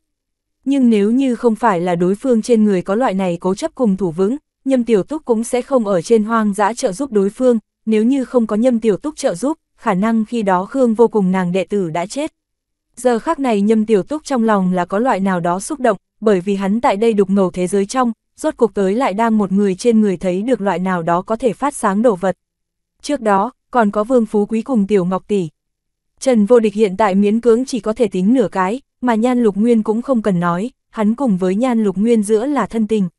Một cái gia trưởng bỗng nhiên nói, vậy ngươi như vậy che chở hắn, ngươi như thế nào không cho hắn đi các ngươi lớp học đâu này?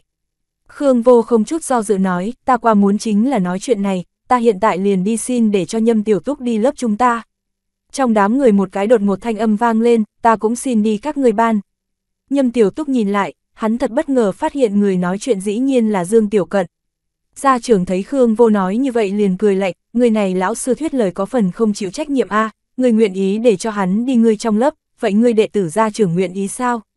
Khương Vô dừng một cái, thanh âm thấp một ít, học trò ta không có nhà trường, ta chỉ cần trưng cầu bọn họ đồng ý là được. Đây thật ra là Khương Vô đau nhức, những chạy nạn đó tới các học sinh trải qua sống sót sau tai nạn vui sướng, chậm rãi cũng bắt đầu tưởng niệm lập nghiệp người đến, đây là trong tai nạn vô pháp dứt bỏ đau xót, nhưng chỉ có thể ẩn nấp ở làn da cùng cơ bắp hạ trong nội tâm chậm rãi lắng đọng. Đột nhiên, đám người bên ngoài rối loạn, hơn 21 học sinh đi đến Khương Vô bên người, lão sư, không cần trưng cầu chúng ta ý kiến, chúng ta nguyện ý để cho Nhâm Tiểu Túc tới lớp chúng ta duy trì ngươi, cũng duy trì Nhâm Tiểu Túc. Ngoại vi có đệ tử nhỏ giọng nói thầm, như vậy giúp một cái lưu dân làm gì vậy? Khương Vô, một đệ tử chăm chú nói, giúp đỡ. Chúng ta đây không phải giúp hắn, hơn nữa hắn cũng không cần chúng ta trợ giúp, các người đối với hàng rào bên ngoài thế giới hoàn toàn không biết gì cả, ta cảm thấy có đây là một loại bi ai.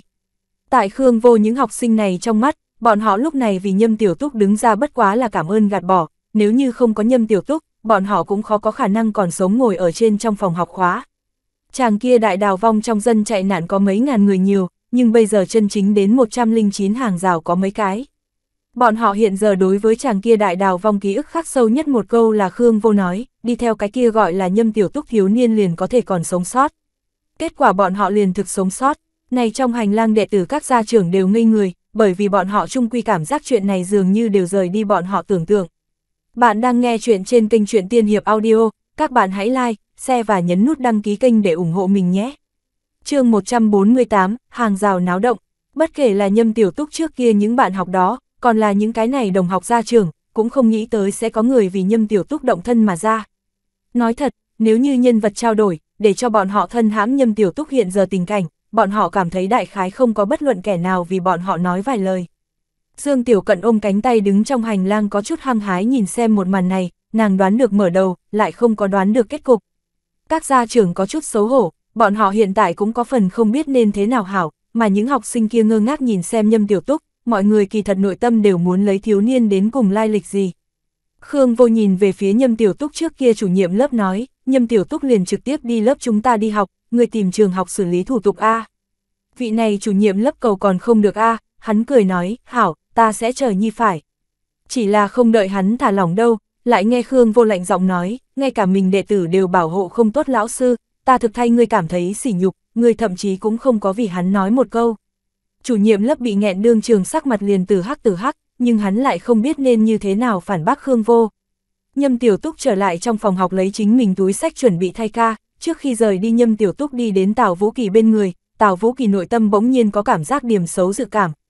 Nhâm Tiểu Túc thở sâu chân thành nói, chúc ngươi sớm ngày khôi phục. Phốc, Dương Tiểu Cận phát giác chính mình dường như có rất nhiều năm không có cười đến như hôm nay vui vẻ như vậy, phảng phất mấy năm này cười điểm đều tập trung ở Nhâm Tiểu Túc trên người giống như, bất quá nàng không có do dự, đồng dạng cũng đi thu thập xong chính mình đồ vật. Đi lớp trên đường Khương Vô nói với Nhâm Tiểu Túc, người gần nhất việc học thượng nếu là có cái gì khó khăn, cũng có thể cho ta nói, sẽ không đồ vật ta cũng có thể dạy ngươi, cho ngươi học bù. Nhâm Tiểu Túc suy nghĩ một chút nói, quả thật có cần hướng Khương lão sư thỉnh giáo tri thức. Kia một khoa, Khương Vô hỏi, Nhâm Tiểu Túc sững sờ một chút, tự camera hành trình khoa. Khương Vô dừng bước lại lẳng lặng nhìn xem hắn, nàng cho rằng Nhâm Tiểu Túc có thể sẽ để cho nàng hỗ trợ bổ một chút toán học các loại khoa mục, nhưng nàng tuyệt đối không nghĩ tới Nhâm Tiểu Túc là muốn học được từ camera hành trình. Thật đúng là cái đều khiến người ra ngoài ý định thiếu niên A. Dương Tiểu Cận đi ở Nhâm Tiểu Túc bên cạnh nói, mua tự camera hành trình. Nhâm Tiểu Túc liếc nàng một cái, người đi theo cản rỡ tiếp cận cái gì náo nhiệt, hai ta chẳng lẽ không hẳn là tận lực tránh tại một cái ban mà, Nhâm Tiểu Túc. Dương Tiểu Cận cười nhẹ nhàng nói, ta không ngại, ai quản ngươi giới không ngại. Nhâm Tiểu Túc đều muốn mắng chửi người. Lần này thay ca sự kiện dẫn đến, Nhâm Tiểu Túc lại cùng Dương Tiểu Cận trở thành ngồi cùng bàn, liền Nhâm Tiểu Túc đều muốn cảm khái, khả năng đây là số mệnh A. Buổi chiều sau khi tan học, Khương Vô đi theo Nhâm Tiểu Túc, Nhan Lục Nguyên bọn họ một chỗ ngồi tàu điện về nhà, trên đường Nhan Lục Nguyên tựa hồ cũng nghe nói hôm nay trong trường học chuyện phát sinh, nhìn thấy Khương Vô nhìn một lần liền nói một tiếng cảm ơn. Đây là cảm tạ Khương Vô thay ca ca của mình giải vây. Nói thật, Nhan Lục Nguyên hiện tại thực càng ngày càng không thích những cái này hàng rào người, Khương Vô cùng nàng đệ tử ngoại trừ. Không đúng, Dương Tiểu Cận tỷ tỷ cũng phải ngoại trừ. Trở lại trong cửa hàng Nhâm Tiểu Túc liền không thể chờ đợi được để cho Khương Vô giáo mọi người như thế nào cưỡi tự camera hành trình, Nhâm Tiểu Túc yêu cầu mỗi người đều phải học được cái đồ chơi này, vô cùng có ích. Nhâm Tiểu Túc nghĩ là, nếu như cần xuyên việt hàng rào giữa hoang dã, như vậy ô tô nhất định là chọn lựa đầu tiên.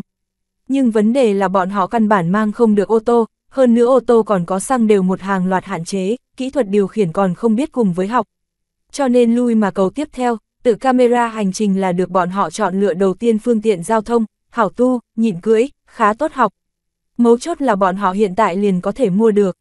Hàng rào trong một chiếc tự camera hành trình là hơn 3.000 khối tiền, cũng thuộc về nhẹ xa xỉ phẩm phạm trù, có thể thấy Tiểu Ngọc tỷ vì đưa Nhâm Tiểu Túc lễ vật này hạ bao nhiêu quyết tâm, người bình thường kia cam lòng tốn tiền nhiều như vậy Tiểu Ngọc tỷ ngày bình thường mua thức ăn thời điểm vì 2 mao tiền cũng có thể mang giá mang nửa giờ nha. Một đám người đều nhìn xem Khương Vô nhẹ nhõm cưỡi tự camera hành trình tại cửa điếm trên đường phố tới lui xuyên qua, liền ngay cả Trần Vô Địch đều ngồi xổm cửa hàng môn khẩu, Nhất Phó không nên học được cưỡi tự camera hành trình không thể tư thế. Khương Vô cho bọn họ giảng giải một chút động tác yếu lĩnh, nàng nói cưỡi tự camera hành trình ngươi có nắm giữ cân đối, hơn nữa ánh mắt không nên nhìn đầu xe, về phía trước nhìn, vượt qua ngươi sợ hãi.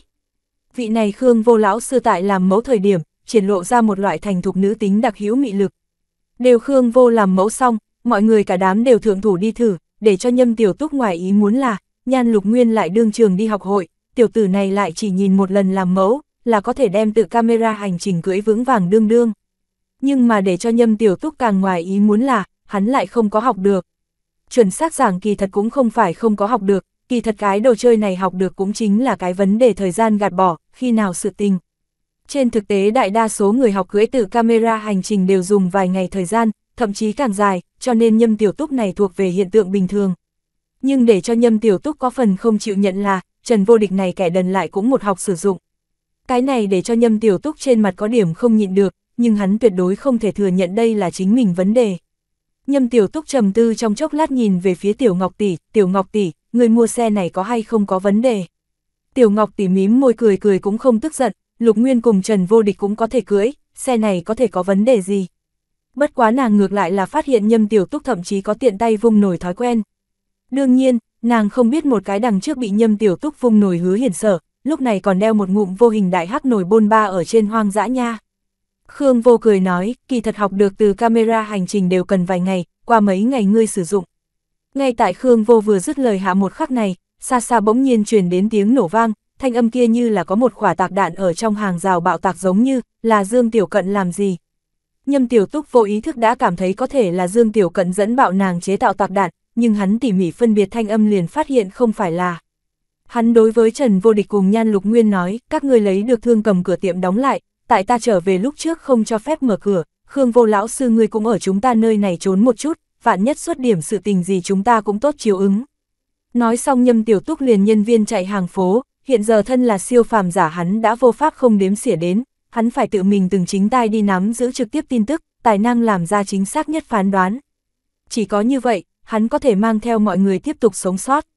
Phát sinh bạo tạc địa phương hẳn là cự ly nơi này có vài cây em bộ dáng, vốn lấy Nhâm Tiểu Túc hiện tại tốc độ đuổi qua cũng chỉ là vài phút sự tình. Nhâm Tiểu Túc chạy đi thời điểm chợt thấy một tòa hơn 10 tầng cao cao ốc, này ở bên trong hàng rào đã xem như tối cao kiến trúc nhất, chỗ đó vừa vặn thích hợp hắn đứng ngoài quan sát chiến cuộc. Bạn đang nghe chuyện trên kênh Truyện Tiên Hiệp Audio, các bạn hãy like, share và nhấn nút đăng ký kênh để ủng hộ mình nhé. Chương 149, bụi bặm buông xuống. Hàng rào trong tiếng nổ mạnh vẫn còn ở thỉnh thoảng vang lên, nhưng thanh thế muốn nhỏ một chút. Nhâm Tiểu Túc chạy đi thời điểm liền thấy được không ít hàng rào cư dân từ trong nhà đi ra, mọi người tụ họp cùng một chỗ tựa hồ là tại thảo luận này phát sinh sự tình gì. Có người nói này có thể là cái nào nhà xưởng xảy ra hỏa hoạn, trong nhà xưởng một ít dễ dàng đốt dễ dàng bạo vật chất phát sinh bạo tạc. Nhưng Nhâm Tiểu Túc cảm thấy việc này không có khả năng đơn giản như vậy, nhất là tại cái này khẩn trương thời gian đoạn trong, muốn biết rõ này 109 hàng rào hiện giờ thế nhưng là hội tụ một đống lớn nguy hiểm phân tử. Nhâm Tiểu Túc đi đến kia tòa nhà cao ốc phía trước, rõ ràng thấy được trên cao ốc kia Lý Thị Ngân hàng chiêu bài, bất quá hắn không có để ý những cái này, mà là trực tiếp theo cao ốc ngoại bộ gắng sức điểm leo đến đỉnh. Nhưng mà hắn vừa mới leo đến tầng thượng biên giới chuẩn bị nhảy tới thời điểm, một cái tối om họng súng liền đỉnh tại hắn trên ót, Nhâm Tiểu Túc sửng sốt, hắn không nghĩ tới phía trên này thậm chí có người. Hắn dương mắt nhìn lên, đối phương đeo hắn quen thuộc mũ lưỡi chai. Dương Tiểu Cẩn tựa hồ cũng không nghĩ tới lại ở chỗ này thấy được Nhâm Tiểu Túc, không thể không nói, nàng cảm thấy hai người có cảm giác kỳ quái ăn ý, sở làm sự tình cùng lựa chọn điểm cao đều tại một đoạn thời khắc sẽ xuất hiện kinh người trùng hợp. Bất quá bây giờ là Dương Tiểu Cận chiếm giữ tuyệt đối quyền chủ động, nàng cười nói cái này điểm ngươi tới nơi này làm gì? Mọi người không đều là bị nổ tung âm thanh hấp dẫn qua à? Nhâm Tiểu Túc trấn định nói, hắn hiện tại có thể xác định kia bạo tạc hẳn không phải là Dương Tiểu Cận chế tạo, chung quy nơi này cự ly bạo tạc điểm còn có chút cự ly. Lúc này Nhâm Tiểu Túc ý đồ né tránh Dương Tiểu Cận họng súng, nhưng hắn biết rõ, liền lấy Dương Tiểu Cận súng ống kỹ xảo mà nói, hắn lúc này căn bản không có nửa điểm cơ hội. Dương Tiểu Cận cười mỉm nói, ta hỏi ngươi một lần nữa, chủy thủ rốt cuộc là ngươi, còn là ta. Nhâm Tiểu Túc chăm chú nói ta. Dương Tiểu Cận, Nói thật Nhâm Tiểu Túc không nghĩ tới Dương Tiểu Cận trong một gấp gáp thời khắc lại vẫn nhớ thương nàng trùy thủ, mà Dương Tiểu Cận cũng không nghĩ tới Nhâm Tiểu Túc đến thời điểm này lại còn là muốn trùy thủ. Lên đây đi, Dương Tiểu Cận mặt lạnh lấy thu thương, nàng cũng không biết nên cầm này Nhâm Tiểu Túc thế nào hảo, cầm thương chỉ vào đối phương cũng chỉ là hù dọa Nhâm Tiểu Túc vui đùa một chút, nhưng nàng cũng không thể thực nổ súng đi. Nhâm Tiểu Túc leo lên tầng thượng vỗ vỗ trên người bụi bặm, phát sinh sự tình gì lớn như vậy động tính. Hỏa chủng công ty chơi với lửa, Dương Tiểu Cận giải thích nói, một cái thức tỉnh siêu phàm giả đi bán huyết, hắn cho rằng hỏa chủng công ty thật sự là cái gì từ thiện cơ cấu, kết quả hỏa chủng công ty đương trường liền động thủ, muốn trực tiếp lùng bắt hắn, nhưng thất thủ. Cho nên hỏa chủng công ty thật sự là tại cầm trăm vạn tiền thù lao câu cá A, Nhâm Tiểu Túc cảm thán nói, khá tốt hắn không có đi bán huyết, cũng ngăn cản Trần vô địch, bất quá hỏa chủng công ty làm sao có thể thất thủ đâu này. Mạnh như vậy thế một cái công ty, nếu như không có làm tốt vạn toàn chuẩn bị làm sao dám lưỡi câu siêu phàm giả. Lần đầu tiên đúng là thành công, bọn họ đem đại liều thuốc mê đánh vào siêu phàm giả thân thể, nhưng bọn họ không có nghĩ đến cái này siêu phàm giả còn có đồng bạn. Dương Tiểu Cận giải thích nói, hai cái này che giấu siêu phàm giả hẳn là đã sớm nhận thức, trừ hỏa loại công ty đổi tiền trước ước định hảo một người nếu như gặp chuyện không may, một người khác muốn xuất thủ cứu giúp, xem như cái tiểu đồng minh A. Cái này Nhâm Tiểu Túc minh bạch, nguyên lai đi bán huyết siêu phàm giả cũng có chuẩn bị, hắn vui tươi hớn hở cười nói, vậy lửa này loại công ty thất thủ, bây giờ là không phải là vừa vặn có cơ hội đi làm bọn họ một chuyến. Không nên xem thường hỏa chủng công ty, Dương Tiểu Cận lắc đầu, công ty cấp dưới dạng sáng tác chiến danh sách là phi thường cường hãn, mặc dù bọn họ chỉ 5 người. Kia hai cái siêu phàm giả sở dĩ sống đến bây giờ, là vì Khánh Thị La mập mạp cũng ở dở cho quỷ.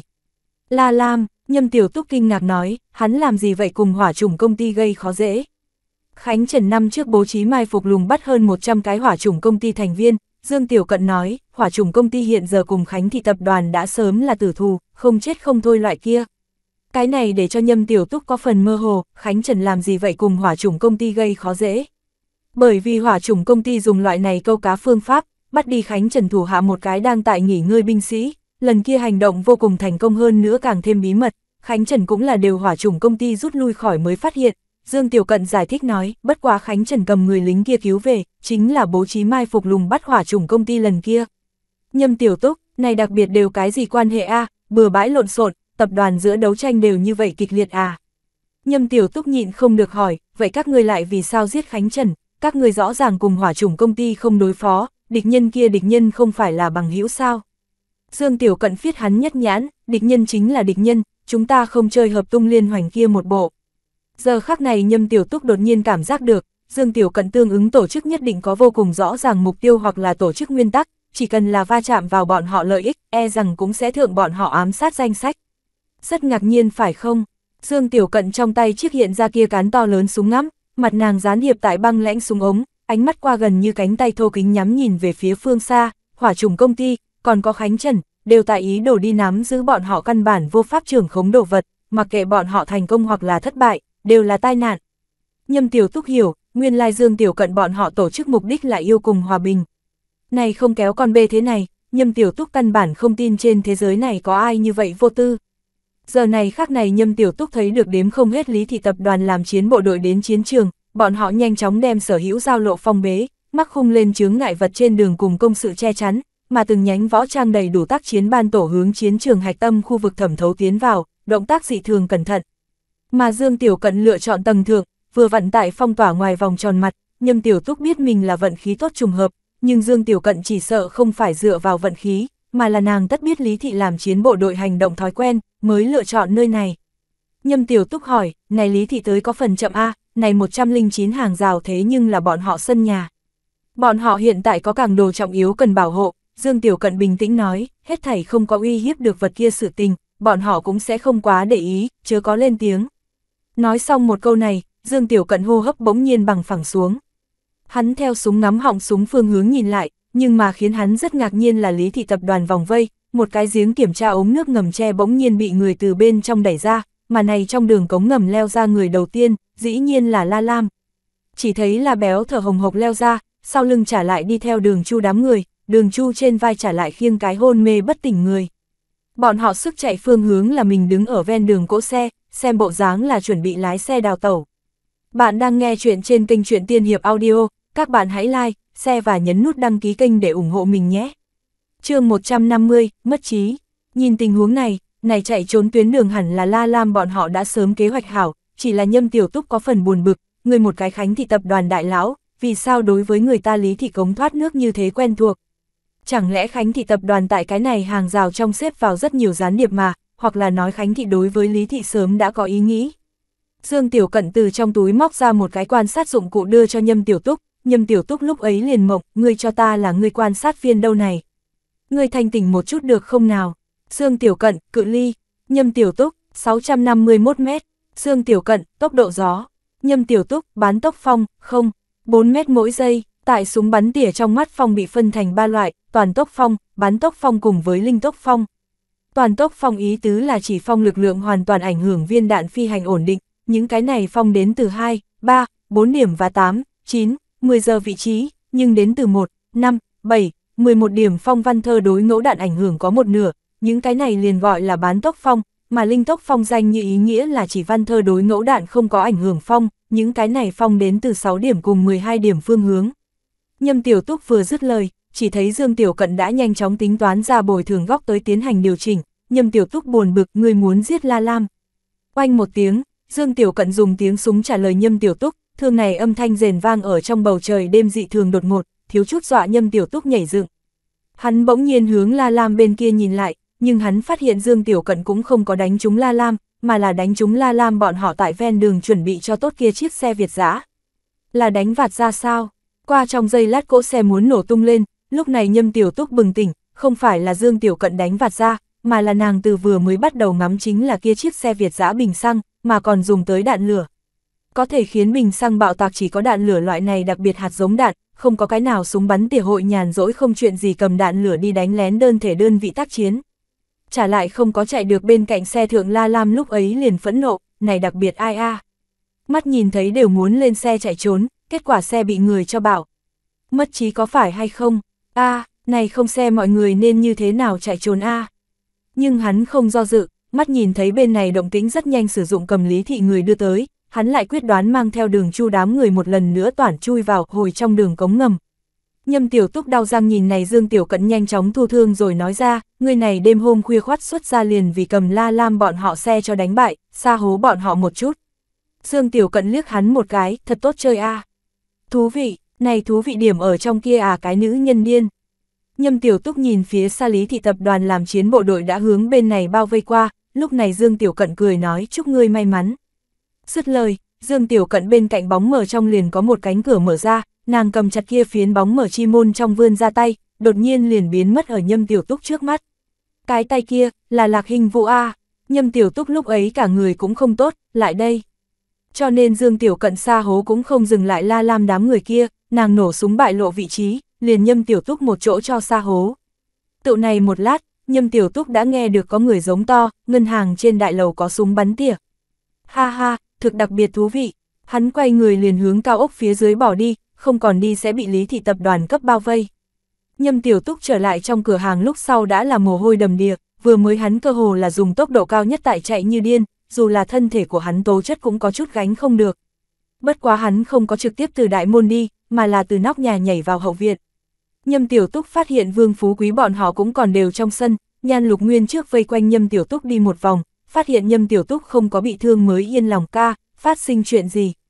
Hỏa chủng công ty cùng siêu phàm giả phát sinh xung đột, lửa này loại công ty quả nhiên không có hảo ý, có siêu phàm giả đi bọn họ chỗ đó bán huyết, kết quả rơi vào bọn họ trước thời gian thiết lập hảo trong cạm bẫy, Nhâm Tiểu Túc đơn giản giải thích một chút. Lúc này bên cạnh Khương Vô Thủy Trung đều không nói gì, một cái đi theo Nhâm Tiểu Túc bọn họ chạy trốn đến 109 hàng rào người, tối thiểu nhất cũng có thể đoán được Nhâm Tiểu Túc không phải là người bình thường. Hơn nữa Trần Vô Địch nói Nhâm Tiểu Túc là hắn sư phụ, kia siêu phàm giả sư phụ, cũng hẳn là siêu phàm giả a. Kỳ thật Khương Vô đối với siêu phàm giả loại chuyện này cũng không có cái gì rõ ràng, nàng chỉ có thể là dựa theo chính mình logic đi đoán. Nhâm Tiểu Túc nhìn nói với Khương Vô, Khương lão sư, nguy hiểm chắc có lẽ không lan đến gần nơi này, ta để cho Trần Vô Địch đưa ngươi trở về. Khương Vô đáp ứng nói, nhưng mà liền vào lúc này, cửa hàng bên ngoài bỗng nhiên truyền đến tiếng đập cửa, Nhâm Tiểu Túc nhíu mày, thời điểm này cửa hàng đều đóng cửa hơn 2 giờ, ai sẽ đi qua gõ cửa.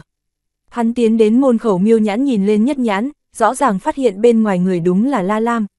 Nhâm Tiểu Túc đem cửa mở ra, hắn biểu tình cổ quái nhìn về phía La Lam, trên người của ngươi như thế nào thúi như vậy. La Lam mang theo Đường Chu bọn họ vào điếm phố, nhưng hắn tựa hồ cũng không muốn nói lời nói thật, không cẩn thận té một cái, đem ngươi cái kia hắc dược lấy ra, ta này có người bị thương. Nhâm Tiểu Túc giả bộ như điềm nhiên như không có việc gì hỏi, như thế nào bị thương, vừa rồi hàng rào trong tiếng nổ mạnh sẽ không theo các ngươi có quan hệ a. Ngươi đừng nói lung tung a. La Lam thiếu chút nhảy dựng lên, chúng ta chỉ là không cẩn thận ngã sắp xuống mà thôi. Kỳ thật những lời này La Lam cũng biết chỉ có thể lừa gạt quỷ, Nhâm Tiểu Túc thông minh như vậy người làm sao có thể tin tưởng hắn loại này lời nói dối. Nhưng La Lam không có biện pháp, hắn cũng không thể chính miệng thừa nhận a. Nhâm Tiểu Túc vui cười, hắn cố ý buồn nôn La Lam, ồ, các ngươi là đi đường qua. Các ngươi xe đâu này? La Lam nhức chứng nửa ngày, xe đưa đi bảo dưỡng. Bảo dưỡng là ý gì? Nhâm Tiểu Túc hiếu kỳ nói. Xe loại vật này mỗi qua một đoạn thời gian đều phải bảo dưỡng, La Lam phiết hắn nhất nhãn, ngươi liền điều này cũng không biết sao. Ta lại không có lái qua xe, Nhâm Tiểu Túc vui tươi hớn hở nói. Lúc này La Lam nhìn Nhâm Tiểu Túc nhất nhãn, đêm nay sự tình chớ nói ra ngoài a, bằng không thì ta liền đem Trần Vô Địch là siêu phàm giả sự tình để lộ ra. Thả ngươi tâm a, Nhâm Tiểu Túc tức giận lấy ra hắc dược, hắn tỉ mỉ đánh giá cái kia hôn mê người, trong nội tâm suy đoán này sợ không phải đêm nay kia hai cái siêu phàm giả nhất. La Lam hiện tại không dám mang siêu phàm giả đi bệnh viện, cho nên chỉ có thể tới Nhâm Tiểu Túc nơi này. Hai bên lúc trước đã từng quen biết, tuy La Lam đối với Nhâm Tiểu Túc cũng rất bất mãn, nhưng hắn chung quy cảm giác thời điểm này còn là tìm đến Nhâm Tiểu Túc tối đáng tin cậy một ít. Đột nhiên, La Lam có chút hồ nghi hỏi, Nhâm Tiểu Túc, ngươi như thế nào đầu đầy là mồ hôi đâu, ngươi vừa rồi ra ngoài. Không có a, Nhâm Tiểu Túc chỉa trong sân từ camera hành trình, ta vừa rồi học được từ camera hành trình đâu, Khương Vô lão sư chính là chuyên môn tới giáo chúng ta. A, La Lam gật gật đầu, Khương Vô lão sư ngươi là tới giáo bọn họ tự camera hành trình. Khương Vô cười gật gật đầu, đúng vậy a, bọn họ trước kia cũng không có cưỡi qua nha. Khương Vô biểu tình 10 phần tự nhiên, không hề có biểu diễn dấu vết. Bạn đang nghe chuyện trên kênh Truyện Tiên Hiệp Audio, các bạn hãy like, share và nhấn nút đăng ký kênh để ủng hộ mình nhé. Chương 151, ta xem ngươi không giống người tốt lành gì. La Lam ở bên cạnh nhìn xem Tiểu Ngọc tỷ cùng Nhâm Tiểu Túc bọn họ cho vị kia bị thương hôn mê siêu phàm giả thanh lý miệng vết thương, hắn trả lại thỉnh thoảng dặn dò cẩn thận a, đừng đem hắn giết chết. Lúc này La Lam càng nghĩ càng hưng phấn, đều siêu phàm giả tỉnh về sau chính mình chỉ cần động chi lấy tình, hiểu chi lấy lý, về sau có phải hay không cũng có thể như đệ đệ Khánh Trần như vậy có được siêu phàm giả làm hộ vệ. Nghĩ tới đây La Lam trả lại liếc nhìn Trần Vô Địch nhất nhãn, nếu này siêu phàm giả có thể so sánh Trần Vô Địch còn lợi hại hơn một chút là tốt rồi, hâm mộ đến chết Nhâm Tiểu Túc tiểu tử này. Lúc trước La Lam chiêu dụ Trần Vô Địch thất bại sự tình, để cho hắn có phần canh cánh trong lòng. Tiểu Ngọc tỷ đi lấy khối khăn mặt giúp đỡ này siêu phàm giả lau sạch sẽ trên mặt máu đen, nàng kinh ngạc nói, lại còn là cái nữ nhân, xem ra đại khái 27 tuổi. La Lam nhãn tình sáng lên, thật giả, hắn tiếp cận đi qua vừa nhìn, thật đúng là cái nữ nhân. Lúc này Trần Vô Địch tiếp cận qua, sư phụ, dường như là Bạch Long Mã. La Lam lúc ấy liền gấp, chính người bái sư phụ cho dù, đừng có lại cho người khác loạn kéo quan hệ a. Nói thật, La Lam thật là có chút sợ nữ nhân này tỉnh lại về sau trực tiếp liền theo Trần Vô Địch bọn họ đi Tây Thiên lấy kinh nghiệm. Vậy mình phí lớn như vậy lực cứu người xuất ra, chẳng phải bạch càn rỡ à? May mà Trần Vô Địch nhìn kỹ hai mắt nói, không phải, nhận lầm, so với Bạch Long Mã tuổi tác đại. Đều Trần Vô Địch nói xong cái này, La Lam mới yên lòng vui tươi hớn hở nói, không phải là tốt rồi, không phải là tốt rồi, không nghĩ tới ngươi trả lại khiêu tuổi tác nha. Giờ khắc này, La Lam đột nhiên cảm giác được mình cũng là đặc biệt có bệnh a, thật sự là cầm Trần Vô Địch này người bị bệnh thần kinh lời cho thật đúng. Nhâm Tiểu Túc vừa nhìn là nữ nhân để cho qua một bên, để cho Tiểu Ngọc tỷ cho nàng bôi thuốc. Tiểu Ngọc tỷ cầm tất cả mọi người chi khai mở, nữ nhân bôi thuốc thời điểm, đại lão ra cũng đừng nhìn. Kết quả lúc này siêu phàm giả tỉnh dậy qua, nàng nhìn thấy người bên cạnh liền đột nhiên ngồi dậy, các ngươi là ai? La Lam cái thứ nhất tiếp cận đi qua, là ta đem ngươi từ hỏa chủng công ty chỗ đó cứu tới a. Nữ nhân tỉ mỉ đánh giá La Lam, ngươi, không giống, ai không như, La Lam thiếu chút liền lật bàn, ta làm sao lại không giống. Thật sự là ta đem ngươi từ hỏa chủng công ty bên kia cứu ra. Lại thấy nữ nhân này liền nói ta cũng không có nói liền đứng dậy đi ra ngoài, còn chưa đi 2 bước liền té lăn trên đất, hắc dược tuy có thể khiến nàng nhanh chóng dừng lại đau, nhưng nàng bị thương tổn lại không có dễ dàng như vậy liền khôi phục lại. Tiểu Ngọc tỷ đi nhanh lên đi qua nâng dậy nàng tới dỗ dành nói, thương thế của ngươi còn chưa khỏe, không thể động.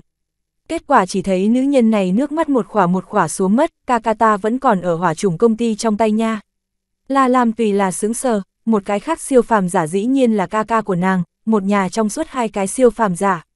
Bất quá điều này cũng làm cho Nhâm Tiểu Túc bừng tỉnh đại ngộ, khó trách nàng sẽ đi cứu người.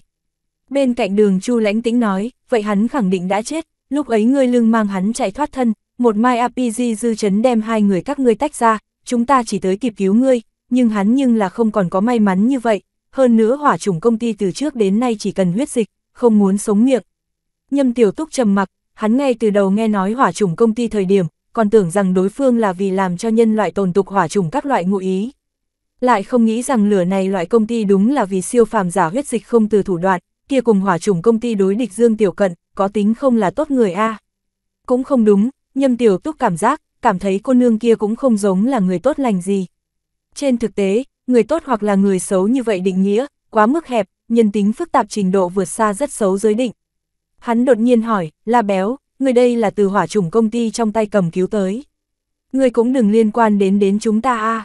Người thả một vạn cái tâm, lôi kéo cũng không đến phiên ngươi trên người, La Lam tức giận nói, hơn nữa ta cũng không bạch để cho ngươi trị bệnh cứu người, ngày mai Hừng Đông Đường Chu sẽ cho ngươi đưa 3 vạn khối tiền qua. Dần dần người nữ kia tính siêu phàm giả cũng bình tĩnh tỉnh lại, nàng biết mình đã không có khả năng mang nàng ca ca cứu ra, nàng hiện tại tối nên làm sự tình chính là trốn đi, sau đó lại tìm cơ hội cho nàng ca ca báo thù.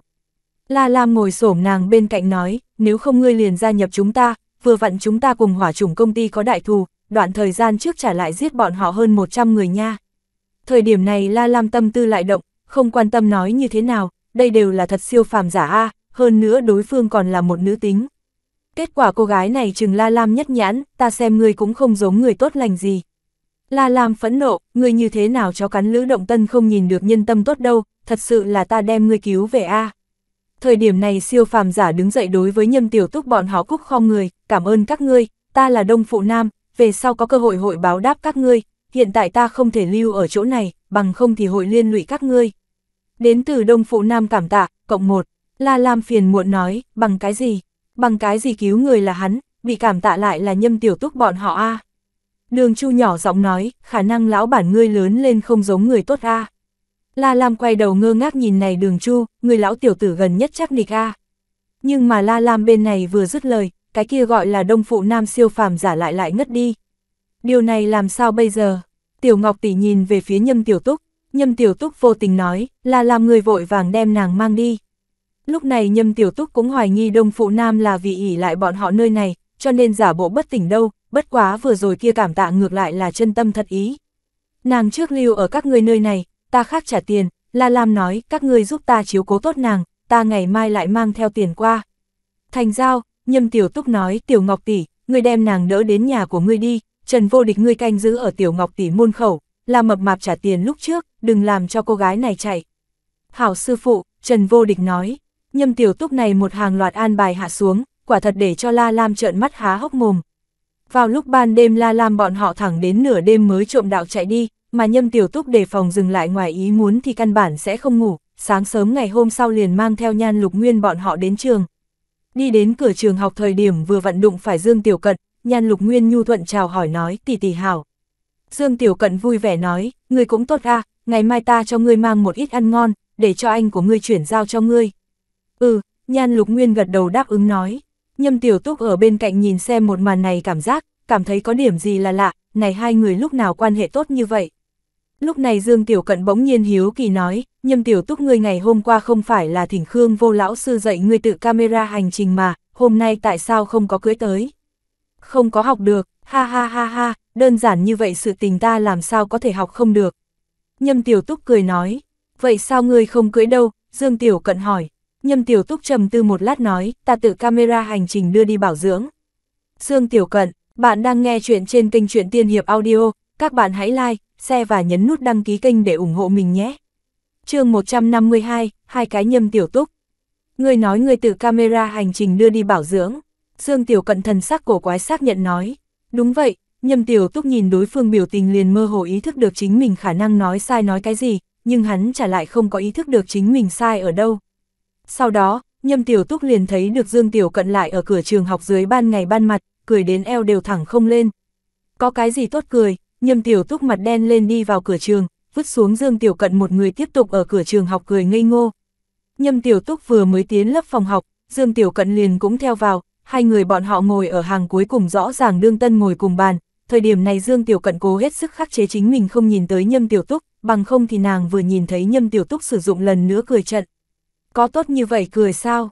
Nhâm Tiểu Túc buồn bực nói, ngươi không có học được từ camera hành trình sẽ không học được từ camera hành trình. Dương Tiểu Cận nói, tìm như vậy sứt sẹo lý do làm gì vậy? Đối với ngươi hôm qua Thiên Vấn La làm hắn xe đâu, hắn đã nói xe của mình tử đưa đi bảo dưỡng a. Nhâm Tiểu Túc khó hiểu. Nhân ra đó là ô tô. Dương Tiểu Cận cười mỉm giải thích nói, ô tô bảo dưỡng là chỉ đổi động cơ dầu máy cùng lọc tâm, người tự camera hành trình có cái dám dầu máy lọc tâm a.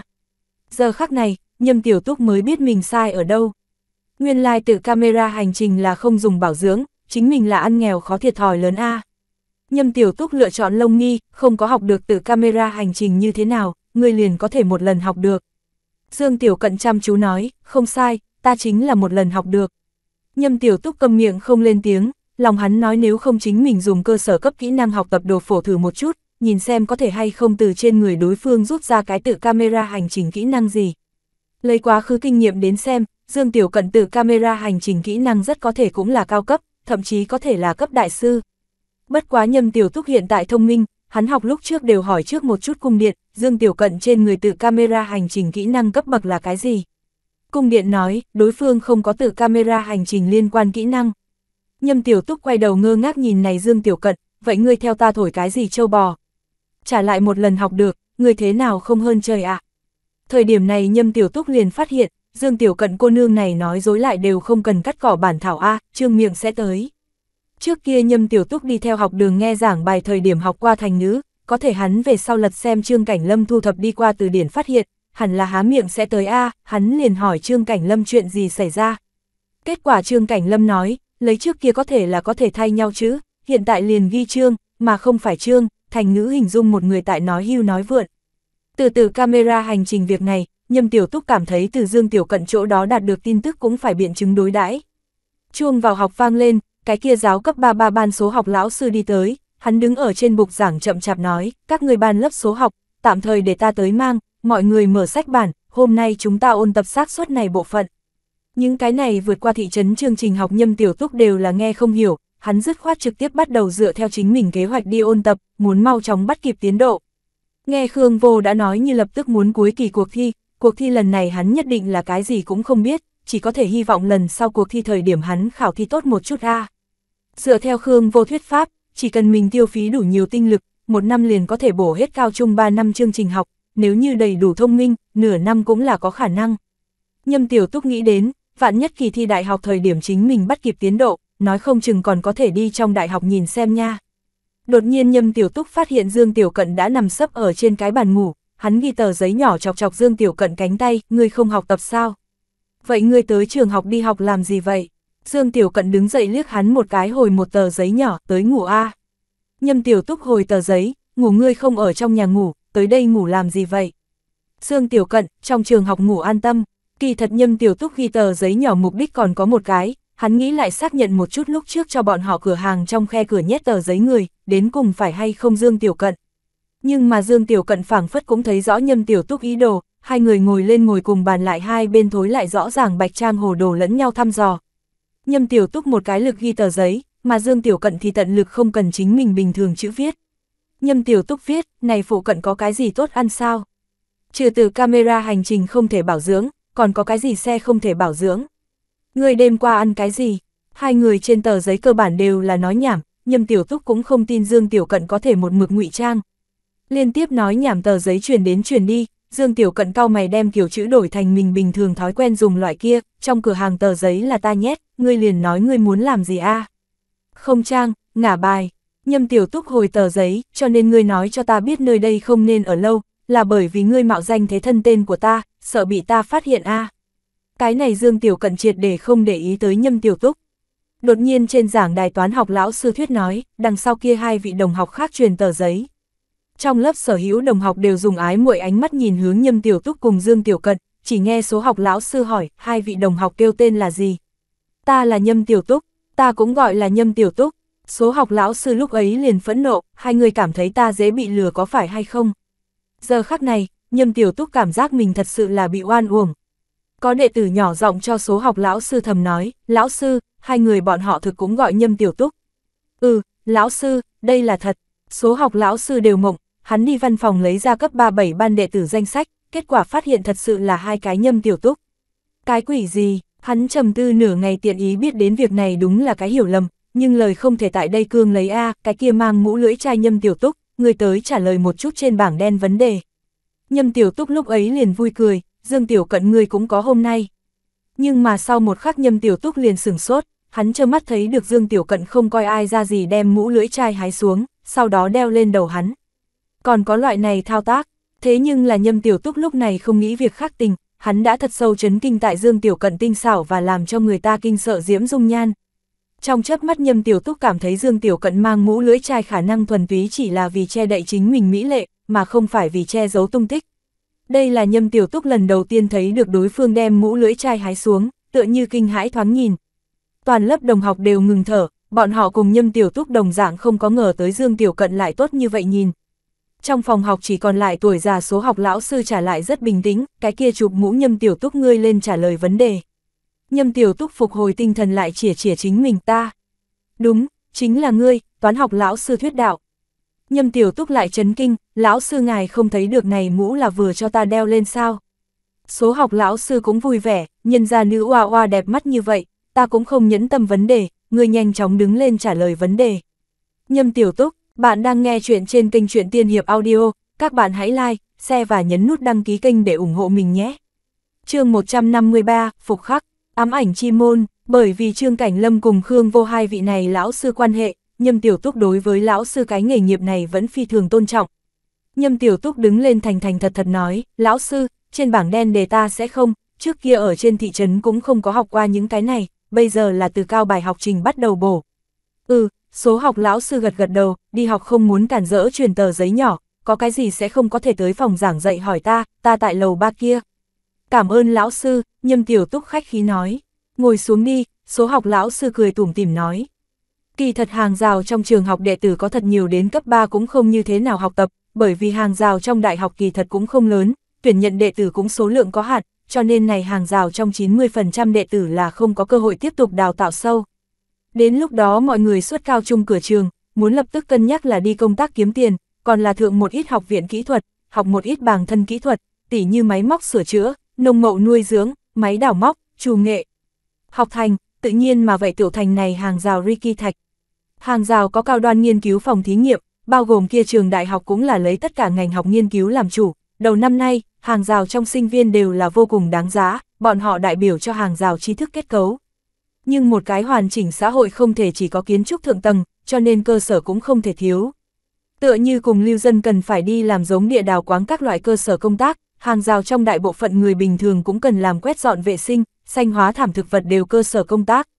Tiết khóa thứ nhất đang lúc thời điểm Khương Vô đi đến trong phòng học, nàng giáo là ngữ văn khóa, nhưng ngữ văn khóa đều là tiết thứ 3 hoặc là tiết thứ 4, thời đại này trong vật, hóa, số mới là trọng yếu nhất chương trình học. Khương Vô đứng ở trên bục giảng nói, mọi người im lặng một chút, các người cũng đều biết lớp chúng ta là vừa vặn thành lập, trả lại thiếu một cái lớp trưởng cùng học tập ủy viên, cùng với tất cả khoa khóa đại biểu, cho nên ta nghĩ lợi dụng một chút nghỉ giữa khóa để cho mọi người tuyển một chút. Có cái gọi là Chu Bồi Nguyên đệ tử cười nói, đều không cần tuyển, lớp trưởng liền Nhâm Tiểu Túc A. Đi qua lúc trước kia một hàng loạt sự tình, kỳ thật những học sinh này cùng Nhâm Tiểu Túc quan hệ đã rất thân gần, mọi người cũng đều phục Nhâm Tiểu Túc, cho nên nếu như nói muốn chọn lớp trưởng, tất cả mọi người khẳng định vô ý thức sử dụng lựa chọn Nhâm Tiểu Túc. Lúc này có người đùa cợt hỏi, cái nào Nhâm Tiểu Túc? Ha ha, lưỡng Nhâm Tiểu Túc đều cho tuyển, nam làm lớp trưởng, nữ đương học ủy, bởi vậy khá tốt phân chia, về sau gọi bọn họ lớp trưởng Nhâm Tiểu Túc cùng học ủy Nhâm Tiểu Túc, một cái tên là biên khiến sáng sớm nữ đồng học cơ trí đạo. Vậy như vậy định, Khương Vô cười nhìn về phía mọi người, cứ như vậy định, một đám người ồn ào đảo. Nhâm Tiểu Túc tại hàng cuối cùng suy nghĩ này lớp trưởng có thể hay không tỷ lệ phát sinh cao ăn lót dạ dán gì. Điều này cũng không có trưng cầu chính mình ý kiến liền cho quyết định A. Lúc này Dương Tiểu Cận đã sớm đem mũ lưỡi trai một lần nữa mang quay đầu lại, Nhâm Tiểu Túc nhìn về phía nàng nhỏ giọng nói, lớp trưởng cùng học ủy là làm gì? Dùng để đốc thúc mọi người học tập, Dương Tiểu Cận ngắn gọn trả lời, nàng cảm thấy trả lời vấn đề này rất nhàm chán, kỳ thật lớp trưởng cùng học ủy trên cơ bản không có gì chính sự, nhưng nàng lại không muốn cùng Nhâm Tiểu Túc giải thích cặn kẽ. Nhưng mà nàng không nghĩ tới trong tương lai trong cuộc sống, chính mình chỉ là thuận miệng nói câu nào, liền vì các học sinh mang đến cái dạng gì tai nạn. Nhâm Tiểu Túc ở trên hôm nay giờ dạy học sau phát hiện Dương Tiểu Cận cũng không như thế nào nghe giảng, cũng không biết cô nương này tới trường học là làm gì vậy, chẳng lẽ này trong trường học trả lại che giấu có nàng mục tiêu. Nhưng này cũng không đúng a, nếu như này trong trường học có nàng ám sát mục tiêu, kia coi nàng gọn gàng mà linh hoạt tính cách trực tiếp cầm đối phương giết chết liền xong việc, đây cũng không có cái gì độ khó. Cho nên việc này để cho Nhâm Tiểu Túc có phần trong lòng còn có nghi hoặc. Buổi chiều tan học thời điểm Dương Tiểu Cận tiên phong đi ra phía ngoài, Nhâm Tiểu Túc liền yên lặng đi theo nàng đằng sau. Lúc này Nhâm Tiểu Túc tới chú ý, hắn ý định xem trước một chút Dương Tiểu Cận ở kia, cách gần đó không gần. Trung quy cô nương này cũng mua chế tác tạc đạn đồ vật, vạn nhất đối phương đến lúc đó cùng hỏa chủng công ty đánh nhau, mình cũng hảo biết đâu là không thể. Nhưng mà Dương Tiểu Cận càng đi càng lệch, đợi nàng đi đến một cái tiểu hồ đồng trong, Nhâm Tiểu Túc chợt thấy Dương Tiểu Cận quay người đối với hắn cười cười, ngay sau đó ngõ hẻm bóng mở trong lần nữa mở ra một cánh cửa, duỗi ra một tay. Không cần nghĩ, đây là Lạc Hinh Vũ tiếp Dương Tiểu Cận về nhà đó. Nhâm Tiểu Túc lúc ấy liền kinh sợ, phương pháp kia có thể tỉnh không ít tàu điện tiền A. Lần trước hắn ở trên tầng thượng thấy được Lạc Hinh Vũ như vậy mang Dương Tiểu Cận lúc rời đi sau, vẫn không có thể phản ứng kịp, sau khi về nhà Nhâm Tiểu Túc liền có điểm hối hận, lúc ấy như thế nào phản đối Lạc Hinh Vũ sử dụng kỹ năng học tập đồ phổ. Lần này, Nhâm Tiểu Túc sẽ không lại bỏ qua cơ hội. Hắn trong đầu nói, sử dụng cơ sở cấp kỹ năng học tập đồ phổ, khiến cho sử dụng hoàn mỹ cấp kỹ năng học tập đồ phổ. Nhâm Tiểu Túc trên người bây giờ tổng cộng có 2 tờ đồ phổ, cái này hắn một hơi toàn bộ dùng, vạn nhất không có học được siêu phàm năng lực, cũng có thể thử học tập đối phương trên người cấp đại sư kỹ năng A. Chỉ nghe cung điện thanh âm vang lên, đã tùy cơ rút ra đối phương cao cấp kỹ năng, móc lỗ mũi, có hay không học tập. Học cái giám A, Nhâm Tiểu Túc đều mơ hồ, hai người trên người còn có thể hay không có phần bình thường kỹ năng. Người một cái thể diện mặt đại minh tinh, vì cái gì trên người sẽ có loại này kỳ quái kỹ năng A. Cao cấp móc lỗ mũi là đào càng sạch sẽ dù thế nào. Bất quá còn có cơ hội, hoàn mỹ cấp kỹ năng học tập đồ phổ phán định còn không ra. Sau một khắc, tại Dương Tiểu Cận triệt để tiêu thất lúc trước. Đem tùy cơ rút ra mục tiêu cấp đại sư kỹ năng hoặc siêu tự nhiên năng lực, như rút ra cấp đại sư kỹ năng người bản thân không có đủ đối ứng cao cấp kỹ năng, đem vô pháp học tập. Phán định mục tiêu có nhiều loại cấp đại sư trở lên kỹ năng, đã tùy cơ rút ra siêu phàm năng lực ám ảnh chi môn, có hay không học tập. Đã rời đi Dương Tiểu Cận không nhìn thấy Nhâm Tiểu Túc cuồng hỉ bộ dáng, lúc này Nhâm Tiểu Túc đã hoàn toàn bị vui sướng hải dương cho bao phủ. Nói thật, Lạc Hinh Vũ trên người cấp đại sư kỹ năng nhất định không ít, thậm chí còn có hoàn mỹ cấp kỹ năng, cho nên muốn rút ra siêu phàm năng lực kỳ thật là xác suất rất tiểu nhất chuyện, nhưng Nhâm Tiểu Túc không nghĩ tới chính mình thực rút thăm được chính mình cái thứ 2 siêu phàm năng lực. Cái thứ nhất năng lực ảnh tử cũng đừng nói cho nhiều lực, còn lần này, ý nghĩa càng thêm trọng yếu. Nhâm Tiểu Túc thử sử dụng năng lực này, trong chớp mắt, trước mặt hắn mở ra 2 phiến ám ảnh chi môn, một cái là nhập khẩu, một cái là cửa ra. Duy nhất có phần chỗ thiếu hụt là, Nhâm Tiểu Túc khả năng vừa đạt được kỹ năng này, cho nên bây giờ còn nắm giữ không tốt mở ra địa điểm lối ra. Trước mắt này địa điểm lối ra cùng hắn trong tưởng tượng có không ít độ lệch. Nguyên bản hắn là muốn mở ở bên trái, nhưng bây giờ là khai mở ở bên phải. Bất quá này cũng không trọng yếu. Nhâm Tiểu Túc mặt mày hớn hở nhìn xem một màn này, bởi vậy, mình cũng có thể mang theo Nhan Lục Nguyên bọn họ tùy ý xuyên qua hàng rào A. Hắn thử xuyên qua nhập khẩu cánh cửa kia, thế nhưng là thử thời điểm ngoài ý muốn phát sinh. Nhâm Tiểu Túc phát hiện mình lại chỉ có thể xuyên qua nửa cái cánh tay. Đợi một chút, dường như không đúng chỗ nào. Nhâm Tiểu Túc trợn mắt há hốc mồm, hắn tại ngắn ngủn 1 phút đồng hồ ở trong thử không biết bao nhiêu lần, có thể bất kể thế nào thử, hắn đều chỉ ăn mặc đi qua một tay. Chẳng lẽ là bởi vì chính mình sử dụng đồ phổ thời điểm, Lạc Hinh Vũ duỗi ra một cái cánh tay tới sao? Người cung điện này còn có thể hay không dựa vào điểm phổ A, bằng cái gì người khác cũng có thể tùy ý xuyên qua, ta cũng chỉ có thể đi qua một cái cánh tay. Về sau gặp được gì nguy hiểm muốn chạy đường trách bạn, tay chạy trước. Bạn đang nghe chuyện trên kênh Truyện Tiên Hiệp Audio, các bạn hãy like, share và nhấn nút đăng ký kênh để ủng hộ mình nhé. Chương 154, nghiên cứu thành quả. Kỳ thật Nhâm Tiểu Túc là một cái rất thấy đủ người, có siêu phàm năng lực tốt hơn không có nha, không có rút thăm được cấp đại sư nhảy ra gân liền không sai. Nhâm Tiểu Túc cảm thấy Lạc Hinh Vũ trên người nhất định cũng có cấp bậc rất cao nhảy ra gân kỹ năng, chung quy hắn suy nghĩ Dương Tiểu Cận một người nhảy ra gân cũng không có gì ý tứ A. Nhưng thấy đủ về thấy đủ, mỗi khi hắn nghĩ đến chính mình nguyên bản có cơ hội hoàn chỉnh phục khắc ám ảnh chi môn thời điểm, hắn vẫn sẽ cảm thấy có phần tức giận. Người cung điện này phục khắc năng lực thời điểm nếu như không có cách nào khác phục khắc hoàn chỉnh, người liền điểm tâm sáng nói A, đều phục khắc hết mới phát hiện có chỗ thiếu hụt là cái quỷ gì. Hồi tưởng Lạc Hinh Vũ nhiều lần khai mở ám ảnh chi môn mang Dương Tiểu Cận chạy trốn tình cảnh, Nhâm Tiểu Túc là thật muốn một cái như vậy kỹ năng, nếu như khai mở hoàn chỉnh ám ảnh chi môn cho dù tao ngộ đàn sói cũng không cần sợ a. Kết quả hiện tại chỉ có thể xuyên qua một tay, điều này có thể làm gì vậy? Trộm đồ vật sao? Hơn nữa hắn hiện tại khai mở ám ảnh chi môn cũng còn tìm không được chính xác đâu, liền hướng vừa rồi kia độ lệch, muốn tinh chuẩn mở cửa sợ là không được. Bất quá Nhâm Tiểu Túc cảm thấy chuẩn độ cái đồ chơi này vẫn có thể thông qua rèn luyện tới chỉnh lý, chắc chắn sẽ có tinh chuẩn mở ra ám ảnh chi môn cái ngày đó. Trên thực tế Nhâm Tiểu Túc không biết là, Lạc Hinh Vũ chỉ là luyện tập mở cửa liền luyện tướng gần 1 năm thời gian, lúc này mới có thể để cho ám ảnh chi môn có thể tùy tâm mà thay đổi. Nhâm Tiểu Túc trở lại trong cửa hàng liền tự giam mình ở trong phòng luyện tập, từng lần một khai mở ám ảnh chi môn, ý đồ tìm kiếm lấy bên trong ám ảnh quy luật. Để cho Lạc Hinh Vũ thấy được rằng đương trường liền kinh ngạc đến ngây người, bởi vì nàng mới đầu bắt đầu luyện tập thời điểm, mỗi ngày luyện cái 1-2 lần liền tình trạng kiệt sức, đầu váng mắt hoa, cho tới bây giờ cũng bất quá có thể tại một cây em ở trong mở cửa, không thấu chi tinh thần dưới tình huống cũng liền có thể lái được cái 3 đến 4 lần. Mà Nhâm Tiểu Túc này ngắn ngủn trong chốc lát, xem chừng liền khai mở hơn 10 lần. Thời điểm này Tiểu Ngọc tỷ gõ gõ cửa hắn, Nhâm Tiểu Túc mở cửa hiếu kỳ nói, thế nào Tiểu Ngọc tỷ, ăn cơm sao? Không có ăn cơm, Tiểu Ngọc tỷ mặt đen lên hỏi, ta là muốn hỏi ngươi Nhan Lục Nguyên đâu, ngươi có phải hay không cầm bọn họ quên trường học? Ách, Nhâm Tiểu Túc này mới kịp phản ứng, hắn vốn phải là đi sơ trung bộ tiếp Nhan Lục Nguyên cùng Vương Đại Long cùng nhau về nhà, kết quả hắn vì biết Dương Tiểu Cận ở đâu ở, liền đem Vương Đại Long cùng Nhan Lục Nguyên cấp quên tới trường học, ta cái này đi đón bọn họ. Người này ca ca như thế nào đương? Tiểu Ngọc tỷ oán giận nói, nhanh chóng tiếp bọn họ trở về ăn cơm, cơm nhanh làm tốt. Nhưng mà sau một khắc, Khương Vô dẫn Vương Đại Long cùng Nhan Lục Nguyên đi tới, nàng cười nói, không phải nói hôm nay muốn tiếp tục học được từ camera hành trình mà, như thế nào tan học một người liền đi trước. Tiểu Ngọc tỷ cười nói, Khương Vô lão sư tới rồi, nhanh chóng rửa tay cùng chúng ta cùng nhau ăn cơm. Nhan Lục Nguyên lạnh lùng nhìn này Nhâm Tiểu Túc, ta liền ở trên lầu dạy học, chờ mắt nhìn xem ngươi cùng Dương Tiểu Cận đi. Nhâm Tiểu Túc có phần xấu hổ, ha ha ha, có phần việc gấp. Đột nhiên, ngoài cửa lại truyền tới ô tô động cơ thanh âm, dường như có chiếc xe dừng lại nơi cửa. Ô, Nhâm Tiểu Túc hiếu kỳ hôm nay đây là có chuyện gì, nhổ một cái tiếp nhổ một cái người tới. La Lam thanh âm từ bên ngoài truyền vào tới, Nhâm Tiểu Túc. Mau đến xem ta này xe mới như thế nào đây. Nhâm Tiểu Túc trợn mắt chừng một cái, mua cái xe mới nhìn đem ngươi đắc ý, có tiền không nổi a. Bất quá này là mập mạp như thế nào bỗng nhiên thích tới chính mình đây, Vương Phú Quý mới vừa nói La Lam giữa trưa sẽ tới đưa trả tiền a. Suy nghĩ, La Lam cùng Đường Chu liền từ bên ngoài đi tới, Đường Chu trong tay còn cầm không ít đồ vật, La Lam cho Đường Chu nói rõ nói, cho Đông Phụ Nam tiểu thư đưa qua, đều là đối với nàng dưỡng thương có trợ giúp thuốc bổ.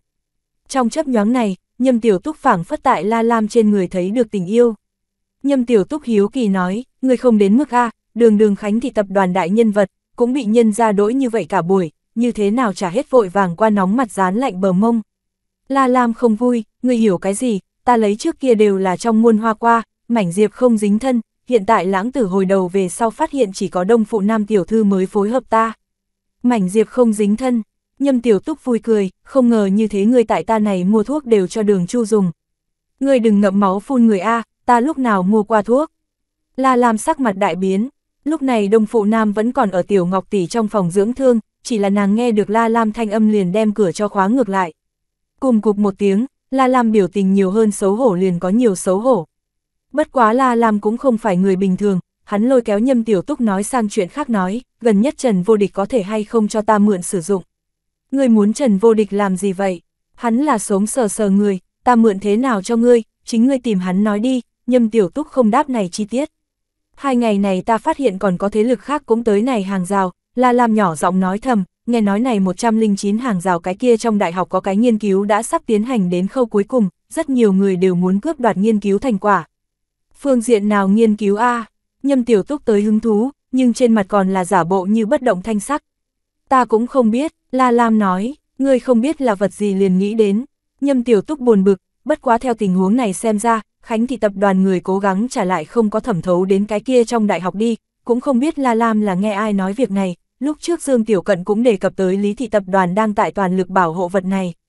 Thứ này, rằng có trọng yếu đến có thể cải biến tập đoàn bố cục, mới có thể để cho thế lực khắp nơi như thế coi trọng a.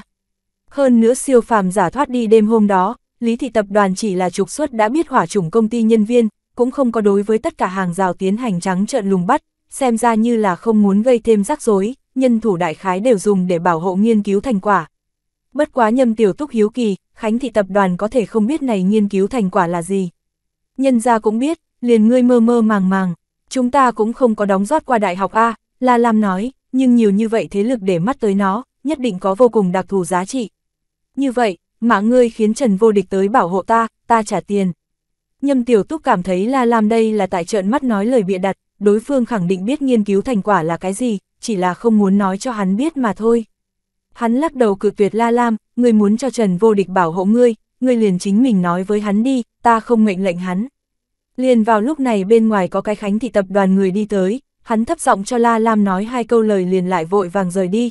Nhâm Tiểu Túc đánh giá người kia bóng lưng, hắn cảm thấy Khánh thị tập đoàn e rằng đang tại mưu đồ bí mật lấy cái gì kế hoạch. Nhâm Tiểu Túc suy nghĩ này nghiên cứu thành quả cũng không biết là cái vật gì, nếu như xác định ở đâu, chính mình là có thể hay không thông qua ám ảnh chi môn lén ra tới gì. La Lam thấy Nhâm Tiểu Túc không có ý định mượn người cũng không được nói nhảm, dứt khoát lại tiến đến Đông Phụ Nam miệng nói lời đi, còn chưa nói 2 câu, Đông Phụ Nam liền ở bên trong âm thanh lạnh lùng nói, ngươi lúc nào gầy hạ xuống, ta liền lúc nào xuất ra gặp ngươi. Nhâm Tiểu Túc vui tươi hớn hở cười nói, vậy sợ là không thấy được.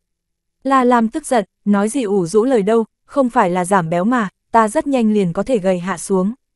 Vừa dứt lời, La Lam liền cùng bên cạnh Đường Chu nhỏ giọng nói thầm, như thế nào mới có thể nhanh chóng gầy hạ xuống.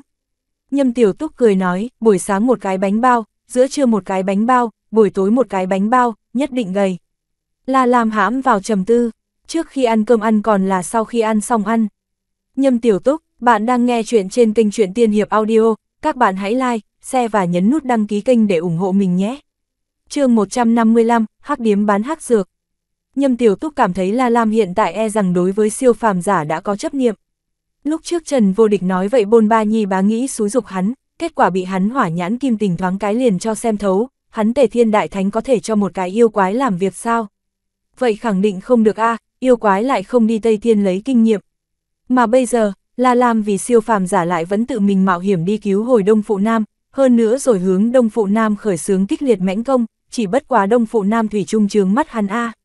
Thời gian Nhâm Tiểu Túc còn tìm La Lam hỏi qua, này Đông Phụ Nam cô nương vạn nhất có vấn đề gì, người này vứt mị nhãn chẳng phải ném sai chỗ à. Hơn nữa, nếu như Đông Phụ Nam có vấn đề, Nhâm Tiểu Túc thu nhận nàng chẳng khác nào ở bên người thả cái bom hẹn giờ a. Kết quả La Lam nói hẳn là không có vấn đề a, nhìn lên như vậy thanh thuần. Không phải là ngươi lớn như vậy một nhân vật cũng không điều tra thêm sao? Nhâm Tiểu Túc tức giận nói, đây cũng không phải là chúng ta trưởng khống hàng rào, La Lam đương nhiên nói. Điều này làm cho Nhâm Tiểu Túc mơ hồ cảm thấy không đúng, hắn nhiều lắm để phòng này Đông Phụ Nam mới được. Liền vào lúc này, cung điện bỗng nhiên nói, chi nhánh nhiệm vụ, thu nhận gặp rủi ro người 7 thiên, 17. Hoàn thành nhiệm vụ có thể giải tỏa tự động bán vận tải cơ tân thương phẩm. Nhâm Tiểu Túc sững sờ một chút, hắn còn tưởng rằng tự động bán vận tải cơ chỉ có hắc dược có thể mua đâu, nguyên lai là dựa vào nhiệm vụ tài năng giải tỏa tân thương phẩm. Vậy nhiệm vụ này muốn hoàn thành còn không phải rất dễ dàng. Buổi tối lúc ăn cơm sau Nhâm Tiểu Túc điềm nhiên như không có việc gì đối với Đông Phụ Nam hỏi, người siêu phàm năng lực là cái gì? Ta khí lực khá lớn, Đông Phụ Nam nhỏ giọng nói, khí lực đại, Nhâm Tiểu Túc cảm giác điều này có thể lực có phần gân gà a, so với người bình thường lớn hơn bao nhiêu. Đại khái là 2 cái trưởng thành nam tính lực lượng a, Đông Phụ Nam nói, bất quá ta lực lượng vẫn còn ở tăng trưởng, về sau nói không chừng còn có thể càng mạnh. Nhâm Tiểu Túc có phần cảm khái, nói thật bằng vào ngươi điều này có thể lực, có thể trốn ra thật đúng là dựa vào La Lam bọn họ trợ giúp. Hắn không yên lòng, Đông Phụ Nam giải thích, cái kia ánh mắt cùng ngữ khí liền không đúng. Vậy ngươi sau này có cái gì ý định? Nhâm Tiểu Túc hỏi, nói thật hắn không phải là đặc biệt thích tùy hứng nữ hài, người khác cứu ngươi cho dù lại nhìn không quen hắn cũng tối thiểu nói tiếng cảm ơn a. Giờ khắc này Nhâm Tiểu Túc còn có chút thay La Lam bênh vực kẻ yếu nha. Đông Phụ Nam suy nghĩ một chút nói, ta tổn thương ngày mai sẽ hảo, ta muốn đi tìm hỏa chủng công ty báo thù. Nhâm Tiểu Túc lắc đầu, ngươi không thể đi. Vì sao? Đông Phụ Nam sửng sốt. Đầu tiên hỏa chủng công ty đã bị trục xuất ra hàng rào, cho dù bọn họ ở trong hàng rào trả lại người ẩn giấu, nhưng ngươi hẳn cũng tìm không ra. Nhâm Tiểu Túc nói, tiếp theo, ngươi nếu như bị bắt nghiêm hình tra tấn, nói không chừng còn có thể bại lộ chúng ta thu nhận ngươi sự tình. Hơn nữa Nhâm Tiểu Túc nghĩ thầm ngươi đi ta nhiệm vụ thế nào. Bất quá hắn nói rõ lý lẽ từ cũng là sự thật, nếu như Đông Phụ Nam bị nghiêm hình tra tấn thú nhận bọn họ, đến lúc đó vạn nhất hỏa chủng công ty tới trả đũa thế nào. Cô nương này xem bộ dáng là cái rất tự mình người, cũng không có cầm người khác an nguy để trong lòng, cho nên Nhâm Tiểu Túc căn bản cũng không tin nàng. Đông Phụ Nam quật cường nói, ngươi yên tâm, ta sẽ không đem các ngươi thu nhận chuyện của ta nói ra. Ngươi cầm cái gì cam đoan? Nhâm Tiểu Túc bình tĩnh nói, vô địch, mấy ngày nay ngươi liền phụ trách xem trọng nàng. Kết quả nói xong Nhâm Tiểu Túc chợt phát hiện Trần Vô Địch có phần buồn bực không vui, thời điểm này Nhan Lục Nguyên nhỏ giọng nói với Trần Vô Địch 2 câu, Trần Vô Địch lập tức liền mặt mày hớn hở lên đáp ứng. Nhâm Tiểu Túc nhìn về phía Nhan Lục Nguyên hiếu kỳ nói, ngươi nói với hắn cái gì để cho hắn vui vẻ như vậy? Muốn cho hắn vui vẻ rất đơn giản a. Nhan Lục Nguyên uống miệng cháo nói, gọi hắn Tề Thiên Đại Thánh là được. Nhâm Tiểu Túc sững sờ nửa ngày, hắn chợt phát hiện Nhan Lục Nguyên tiểu tử này rất biết bắt lấy trọng điểm a. Chỉ thấy Đông Phụ Nam thừa dịp Nhâm Tiểu Túc nói chuyện với Nhan Lục Nguyên thời điểm liền nghĩ chạy trốn, nàng sợ hãi về sau không thể đi báo thù, kết quả trả lại không có chạy rất xa đã bị Trần Vô Địch cho nói trở về. Khí lực nàng lớn hơn nữa, hiện tại cũng không hơn được nữa Trần Vô Địch a. Nhan Lục Nguyên ở bên cạnh đối với Trần Vô Địch cười nói, Tề Thiên Đại Thánh thật là lợi hại. Vậy phải, Trần Vô Địch vui thích nói. Hiện tại Nhan Lục Nguyên là tại lòng hư vinh phương diện này cầm Trần Vô Địch cho cầm đến xít sao, Trần Vô Địch cầm Đông Phụ Nam cho áp giải đến Tiểu Ngọc tỷ trong phòng, trả lại chuyên môn tìm đến một sợi dây thừng cho Đông Phụ Nam trói lại. Đông Phụ Nam đều chấn kinh, nàng bắt đầu vốn cho là mình là bị người hảo tâm cứu giúp, như thế nào hiện tại cảm giác như là rơi vào những kẻ trộm bị bắt cóc đồng dạng, còn kém tìm nàng người nhà yêu cầu tiền chuộc. Nàng giận dữ hét, các người bằng cái gì không cho ta đi, các người đây là cửa hàng nào a, khai mở là hắc điếm a, bán khẳng định cũng là hắc dược. Thời điểm này tất cả mọi người lẳng lặng nhìn xem nàng, Tiểu Ngọc tỷ cười nói, bán thật đúng là hắc dược. Đông Phụ Nam, trước đó nàng cảm thấy Tiểu Ngọc tỷ có thể ôn nhu, nhất định là người tốt, thế nhưng là giờ khắc này nàng phát hiện, này Tiểu Ngọc tỷ lại cùng những người xấu đó cũng là một đám. Không nghĩ tới các ngươi là loại người này. Đông Phụ Nam phẫn nộ nói, chúng ta cũng không nghĩ tới ngươi là loại người này a. Nhâm Tiểu Túc nói. Đông Phụ Nam thời điểm này còn muốn hô to cứu mạng, thế nhưng là còn chưa hô xuất ra đã bị Trần Vô Địch cầm áo gối nhét im miệng mong. Nhâm Tiểu Túc cười lạnh nói, để cho ngươi ở nơi này ở lại đó là theo ngươi rất khách khí thuyết pháp, ngươi cho dù không vì mình cân nhắc, cũng phải cân nhắc ta này một đại gia tử người, ngươi còn dám chạy trốn, ta đem ngươi chân đánh gãy. Nếu như không phải là hắn nhận nhiệm vụ, lại thu La Lam tiền, Nhâm Tiểu Túc có thể sẽ. Ngày thứ hai là chủ nhật, La Lam sáng sớm bỏ chạy đến tìm Đông Phụ Nam nói chuyện, thế nhưng là hắn ngăn cách bằng cánh cửa nói nửa ngày, như thế nào đều không chiếm được Đông Phụ Nam đáp lại. Trước kia Đông Phụ Nam còn có thể mắng hắn vài câu, kết quả hiện tại cũng không mắng hắn. La Lam quay người nhìn về phía Nhâm Tiểu Túc, Đông Phụ Nam đi sao? Còn là các ngươi đem nàng cho như thế nào? Nhâm Tiểu Túc bình tĩnh nói, không có, nàng chính là không muốn nói với ngươi. La Lam nghi hoặc, thế nhưng là như thế nào liền mắng cũng không mắng ta nha. Nhâm Tiểu Túc trầm tư nói, khả năng mắng mệt mỏi a. La Lam biểu thị lý giải, nói cô nương này ngươi bày bất bình. Nhâm Tiểu Túc suy nghĩ để cho La Lam dứt khoát buông tha cho hảo, như vậy 7 ngày sau đó hắn cũng tốt xử trí này Đông Phụ Nam a. La Lam phiền muộn nói, ta đây không phải trả lại không tìm được mục tiêu à? Có, Nhâm Tiểu Túc ý thức được này La Lam cũng không phải cái gì si tình tuyển thủ, chờ hắn tìm đến mục tiêu kế tiếp, nói không chừng liền buông tha Đông Phụ Nam, hắn nói với La Lam, chúc ngươi may mắn. Thời điểm này Đường Chu đến tìm La Lam như có cái gì việc gấp giống như vội vàng rời đi. Nhan Lục Nguyên nhìn xem La Lam rời đi bóng lưng nói, này La Lam khẳng định tại tìm cách lấy chuyện gì, không biết hội sẽ không liên lụy đến chúng ta. Mấy người bọn hắn người đều là thông qua La Lam quan hệ mới có được hàng rào cư dân thân phận, nhưng nếu như La Lam làm loạn sự tình, e rằng Lý Thị tập đoàn thanh toán thời điểm hội liên quan bọn họ một chỗ a. Mặc kệ những cái này, Nhâm Tiểu Túc cau mày nói, hôm nay ngươi canh giữ ở chúng ta cửa gian phòng, ta muốn bắt đầu chế tác tạc đạn, đây mới là chúng ta át chủ bài. Đúng, hai ta thí nghiệm cái sự tình.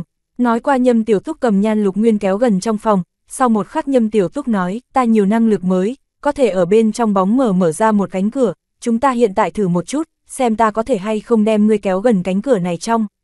Hảo, Nhan Lục Nguyên không có hỏi nhiều Nhâm Tiểu Túc điều này có thể lực làm thế nào, cũng không hỏi Nhâm Tiểu Túc làm thế nào học được chế tác tạc đạn. Nhâm Tiểu Túc chân thành nói, ngươi lui về sau một chút, ta muốn tại trước mặt ngươi mở ra ám ảnh chi môn. Sau một khắc Nhâm Tiểu Túc trong đầu mở ra ám ảnh chi môn, mà Nhan Lục Nguyên ngơ ngác nhìn xem đỉnh đầu trần nhà, nói ngươi có thể khống chế hảo cánh cửa này sao? Nguyên bản Nhâm Tiểu Túc ý định khai mở tại Nhan Lục Nguyên trước mặt ám ảnh chi môn, nằm ở trên trần nhà. Không đúng, ta lại tới một lần, tin tưởng ta rất có nắm chắc, một lần tiểu sai lầm cũng không tính cái gì, ai còn không có sai lầm qua. Nhâm Tiểu Túc lúng túng nói, sau đó, cửa mở đến trên sàn nhà. Nhan Lục Nguyên bình tĩnh nói, ca ngươi hay là trước khác cầm ta làm thí nghiệm a. Ta có chút sợ, bạn đang nghe chuyện trên kênh Truyện Tiên Hiệp Audio, các bạn hãy like, share và nhấn nút đăng ký kênh để ủng hộ mình nhé. Chương 156, vậy thì thật là cái kỳ tích. Cuối cùng xuất phát từ an toàn cân nhắc, Nhâm Tiểu Túc cũng buông tha cho cầm Nhan Lục Nguyên làm thí nghiệm ý nghĩ, chung quy cái đồ chơi này bản thân hắn cũng còn khống chế không tốt, vạn nhất Nhan Lục Nguyên xuyên qua ám ảnh chi môn gặp chuyện không may thế nào. Bất quá Nhâm Tiểu Túc lại đánh lên cái khác chú ý, này ám ảnh chi môn từ Lạc Hinh Vũ chỗ đó phục khắc khi đi tới sau, cửa chính là không sai biệt lắm dài hơn 2 mét bộ dáng. Có thể Nhâm Tiểu Túc chỉ có thể xuyên qua một cái cánh tay a, bình thường không có việc gì thời điểm khai mở lớn như vậy cửa làm gì vậy, trả lại dễ dàng khiến cho người khác chú ý. Vì vậy Nhâm Tiểu Túc liền suy nghĩ, có thể hay không để cho cái cửa này ít một chút, đủ đưa tới một cái cánh tay là được. Khi hắn nghĩ như vậy thời điểm, bên cạnh Nhan Lục Nguyên liền thấy được, lần nữa xuất hiện ở trên trần nhà ám ảnh chi môn bắt đầu lay động, tựa hồ loại nào đó quy tắc đang tại kháng cự Nhâm Tiểu Túc ý chí. Nhâm Tiểu Túc phát giác được, này ám ảnh chi môn quy cách phảng phất từ đản sinh mới bắt đầu liền cố định xuống giống như, căn bản vô pháp dung chuyển. Đây là ý chí va chạm, khả năng lực không phải là để ý chí phục vụ mà, này vượt qua phàm tục năng lực, bản thân sẽ tới nguyên ở ý chí. Nhan Lục Nguyên thấy được Nhâm Tiểu Túc trên ót có mồ hôi xuất hiện, nhưng hắn không có tùy tiện quấy rầy. Sau một khắc, Nhan Lục Nguyên liền thấy được kia ám ảnh chi môn giới hạn bỗng nhiên sụp đổ, bắt đầu thu nhỏ lại. Nếu như Lạc Hinh Vũ ở trong này e rằng hội chấn động, bởi vì coi như là năng lực người sáng tạo nàng, cũng không cách nào sửa đổi này ám ảnh chi môn lớn nhỏ. Nhâm Tiểu Túc thả lỏng, lúc này ám ảnh chi môn chỉ còn lại cánh tay kích thước một cái vòng tròn, hắn đem ám ảnh chi môn đóng, đợi đến hắn lại khai mở thời điểm, Nhâm Tiểu Túc liền phát hiện hắn đã có thể tùy ý khống chế ám ảnh chi môn lớn nhỏ. Duy chỉ có phần tiếc nuối là, mặc kệ khai mở bao nhiêu, cũng đều chỉ có thể xuyên qua một mảnh cánh tay mà thôi. Này đặc biệt không khoa học a, rõ ràng đã triệt để khống chế năng lực này a, vì cái gì còn có hạn chế. Nhâm Tiểu Túc trong đầu đối với cung điện buồn bực nói, có phải hay không ngươi khiến cho quỷ. Cung điện nói, không có quyền hạn báo cho biết. Nhâm Tiểu Túc, lúc này hắn đại khái vô cùng xác định, chỉ có thể xuyên qua một mảnh cánh tay buồn nôn điều kiện, chính là cung điện quy tắc làm ra. Nhâm Tiểu Túc nói với Nhan Lục Nguyên, ngày mai ngươi cùng Tiểu Ngọc tỷ đi mua rau thời điểm, mua một cái sống gà trở về.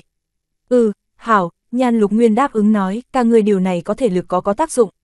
Gì, này tác dụng có thể đại, Nhâm Tiểu Túc chăm chú nói, cho dù chỉ có thể xuyên qua một cánh tay, cũng có thể tại người khác đưa ra bất ý thời điểm đánh lén một côn A, còn không người biết là ai làm. Tuy điều này có thể lực bây giờ còn có điểm bất hoàn mỹ, nhưng vô cùng phù hợp Nhâm Tiểu Túc tính cách. Sáng sớm ngày thứ hai Nhan Lục Nguyên liền mang theo Tiểu Ngọc tỷ mua thức ăn đi, chỉ là Vương Phú Quý bên này vừa mới mở ra cửa hàng cuốn mảnh vải cửa, liền thấy được một cái quen thuộc gương mặt chờ ở môn khẩu. Khu Tây Thành Nhan Lâm Phong, chỉ thấy Nhan Lâm Phong nghênh ngang đi tới, nghe nói các người nơi này đang bán một loại đặc hiệu thuốc.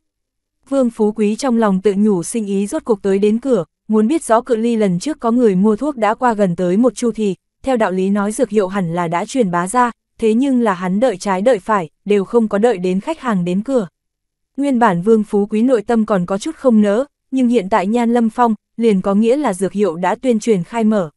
Bất quá Vương Phú Quý không vội, hắn cười ha hả hồi đáp vâng, chúng ta nơi này đang bán một loại nam tính chuyên dụng đặc hiệu thuốc, bất quá bởi vì chế tác quá trình tương đối phức tạp duyên cớ, một vòng bán một tề.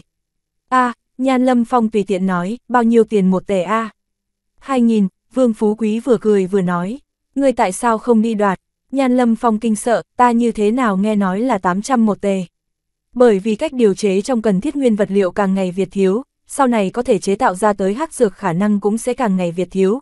Vương Phú Quý hời hợt hồi đáp, đối với hắn loại này lão gian thương mà nói, tìm một cái lý do còn không phải hạ bút thành văn.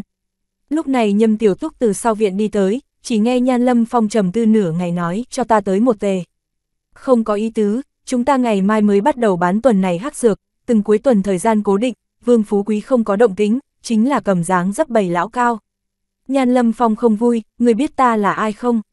Nhâm Tiểu Túc vui cười, vậy cũng thật sự là quá biết, bất quá hắn không có tiếp chi tiết, mà là rời đi chỗ khác chủ để nói, đầu tuần trật tự tư Trần cổ hội trưởng đến hỏi, chúng ta cũng đều cự tuyệt, không phải là chúng ta sĩ diện cãi láo, mà là hiện tại hắc dược xác thực còn không có làm ra. Nhan Lâm Phong mặt đen lên, thuốc này ta cũng cần rất gấp, các ngươi không phải là bác sĩ mà, ngó ngó các ngươi đây là bác sĩ nói chuyện. Ta cho các ngươi một cơ hội một lần nữa tổ chức một chút ngôn ngữ. Nhâm Tiểu Túc sững sờ một chút, bác sĩ nên, phải hỏi nói cái gì? Hắn trầm tư cả buổi nói, thật xin lỗi, chúng ta đã tận lực. Nhan Lâm Phong, người này nói là tiếng người mà, ta đây là phải chết còn là dù thế nào? Nhưng mà liền vào lúc này, bên ngoài có cái khác khách hàng bỗng nhiên đi tới, Nhan Lâm Phong quay đầu nhìn lại, rõ ràng là quy hoạch tư Vương người phụ trách phòng. Chỉ thấy Vương người phụ trách phòng sau lưng trả lại đi theo hai cái cấp dưới trong lòng trả lại ôm một giấy khen. Nhan Lâm Phong nhìn thấy hắn lập tức xoay người cười nói, Vương người phụ trách phòng, ngài làm sao tới? Là Tiểu Nhan A, Vương người phụ trách phòng kiêu căng cười nói, ta tới cảm tạ một chút nơi này bác sĩ. Nhâm Tiểu Túc thấy được kia giấy khen thời điểm liền có điểm xấu dự cảm, sẽ không lại là diệu thủ hồi xuân các loại đồ vật A, kết quả Vương người phụ trách phòng cấp dưới cầm triển khai cờ thưởng, phía trên rõ ràng thêu lên 4 cái đại tự Tống Tử Quan Âm. Không phải là ngươi đợi một lát, này làm sao trả lại nhấc lên Tống Tử Quan Âm. Một bên Nhan Lâm Phong thấy cũng là vẻ mặt mộng bức, như thế nào còn có chức năng này. Bất quá nguyên bản chuẩn bị tìm việc Nhan Lâm Phong bỗng nhiên cũng không dám động, hắn suy nghĩ thời điểm này phải ở trong tiệm nháo sự, e rằng hội đắc tội vị này Vương người phụ trách phòng A. Vương người phụ trách phòng cười giải thích nói, mấy năm trước hàng rào trong đệ tam bệnh viện liền chẩn đoán bệnh ta là không chữa không dục, một mực hoài không hơn hài tử là lòng ta bệnh, đoạn thời gian trước có người cầm này hắc dược đưa cho ta thử một lần, không nghĩ tới ngày hôm qua vợ của ta lại nói nàng mang thai. Đương Vương người phụ trách phòng nói xong, Nhâm Tiểu Túc lập tức trong đầu hỏi cung điện, này hắc dược còn có chỉ không chữa không dục công năng. Nhưng mà để cho Nhâm Tiểu Túc thật bất ngờ là, lần này cung điện rất gọn gàng mà linh hoạt hồi đáp không có. Giờ khắc này liền ngay cả Nhâm Tiểu Túc cùng Vương Phú Quý đều có điểm hồ đồ, Nhâm Tiểu Túc xác nhận nói, ngài xác định là mang thai sao? Chỉ nghe Vương người phụ trách phòng trả lại thật cao hứng nói, xác định A, ngày hôm qua đi bệnh viện nghiệm qua huyết, thử máu việc này luôn không sai A, nhất định là mang thai. Nhâm Tiểu Túc trầm mặc một lát nhìn xem Vương người phụ trách phòng mỉm cười nói, vậy thật là một cái kỳ tích. Cầu vé tháng, bạn đang nghe chuyện trên kênh Truyện Tiên Hiệp Audio, các bạn hãy like, share và nhấn nút đăng ký kênh để ủng hộ mình nhé. Chương 157, Đông Phụ Nam có vấn đề. Nhâm Tiểu Túc cửa hàng hắc dược có thể trị không chữa không dục việc này tại hàng rào trả lại tạo thành phạm vi nhỏ oanh động kia mà, nhưng Nhâm Tiểu Túc cùng Vương Phú Quý đối với cái này sự tình bảo trì trầm mặc. Mặc dù mọi người rất muốn kiếm tiền, nhưng không có dược hiệu bọn họ không thể tuyên truyền. Ngày hôm sau đến trường thời điểm, Vương Đại Long cưỡi xe mang Nhan Lục Nguyên đi, mà Nhâm Tiểu Túc thì là thành thành thật thật ngồi tàu điện đi qua, không phải là hắn không muốn cưỡi tự camera hành trình, là hắn đến bây giờ cũng còn không có học được. Trước khi đi Nhâm Tiểu Túc trả lại cùng Trần Vô Địch dặn đi dặn lại, nhất định phải xem trọng cái kia Đông Phụ Nam, hắn cảm thấy Đông Phụ Nam là một to lớn tai họa ngầm. Vì thế, Nhâm Tiểu Túc trả lại đáp ứng 6 ngày sau đó thả Trần Vô Địch ra ngoài tùy tiện chơi Thượng Tam Thiên.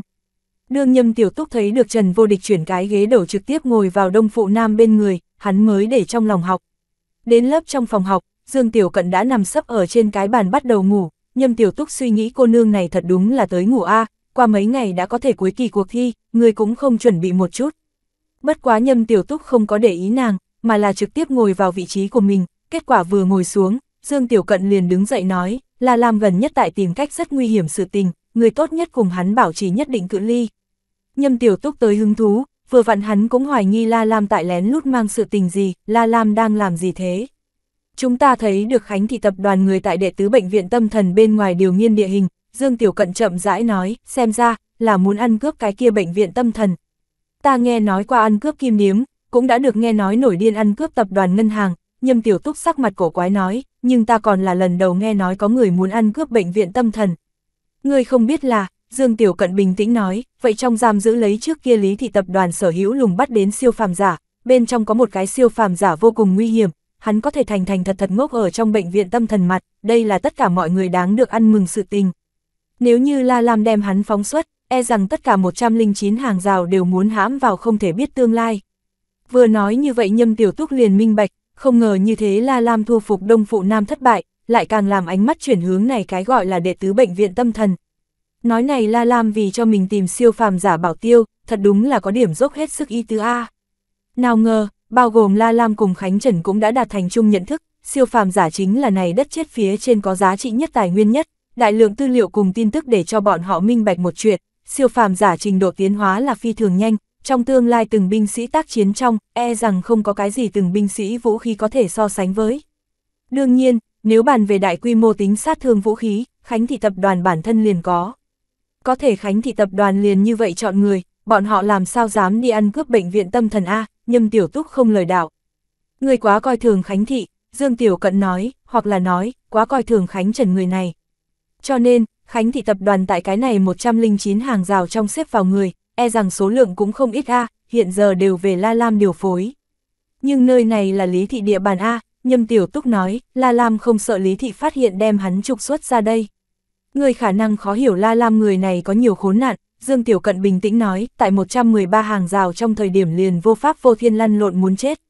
Nhưng La Lam là một can đảm cẩn trọng người, hắn hiện tại chính là ỷ vào Lý thị chẳng quan tâm quản lý hắn, cho dù gặp chuyện không may cũng không lớn, chính là để cho Khánh Trần dùng tiền chuộc hắn mà thôi, Lý thị không dám giết hắn. Hảo ba, chính mình vẫn là đối với La Lam không quá rõ ràng. Nhâm Tiểu Túc hiếu kỳ nói, vậy đệ tứ bệnh viện tâm thần trong người, lại để cho các ngươi cũng kiêng kỵ như vậy sao? Không phải là kiêng kỵ, Dương Tiểu Cận cải chính, là lo lắng hắn cho cục diện mang đến quá nhiều không xác định tính. Hắn năng lực là cái gì? Nhâm Tiểu Túc hiếu kỳ nói. Thôi miên, Dương Tiểu Cận nói, hắn hiện tại bị ngăn cách tại bệnh viện tâm thần bên trong, mỗi ngày liền đưa cơm người đều là mang theo hàng táo tai nghe ngăn cách bằng cánh cửa đẩy mạnh.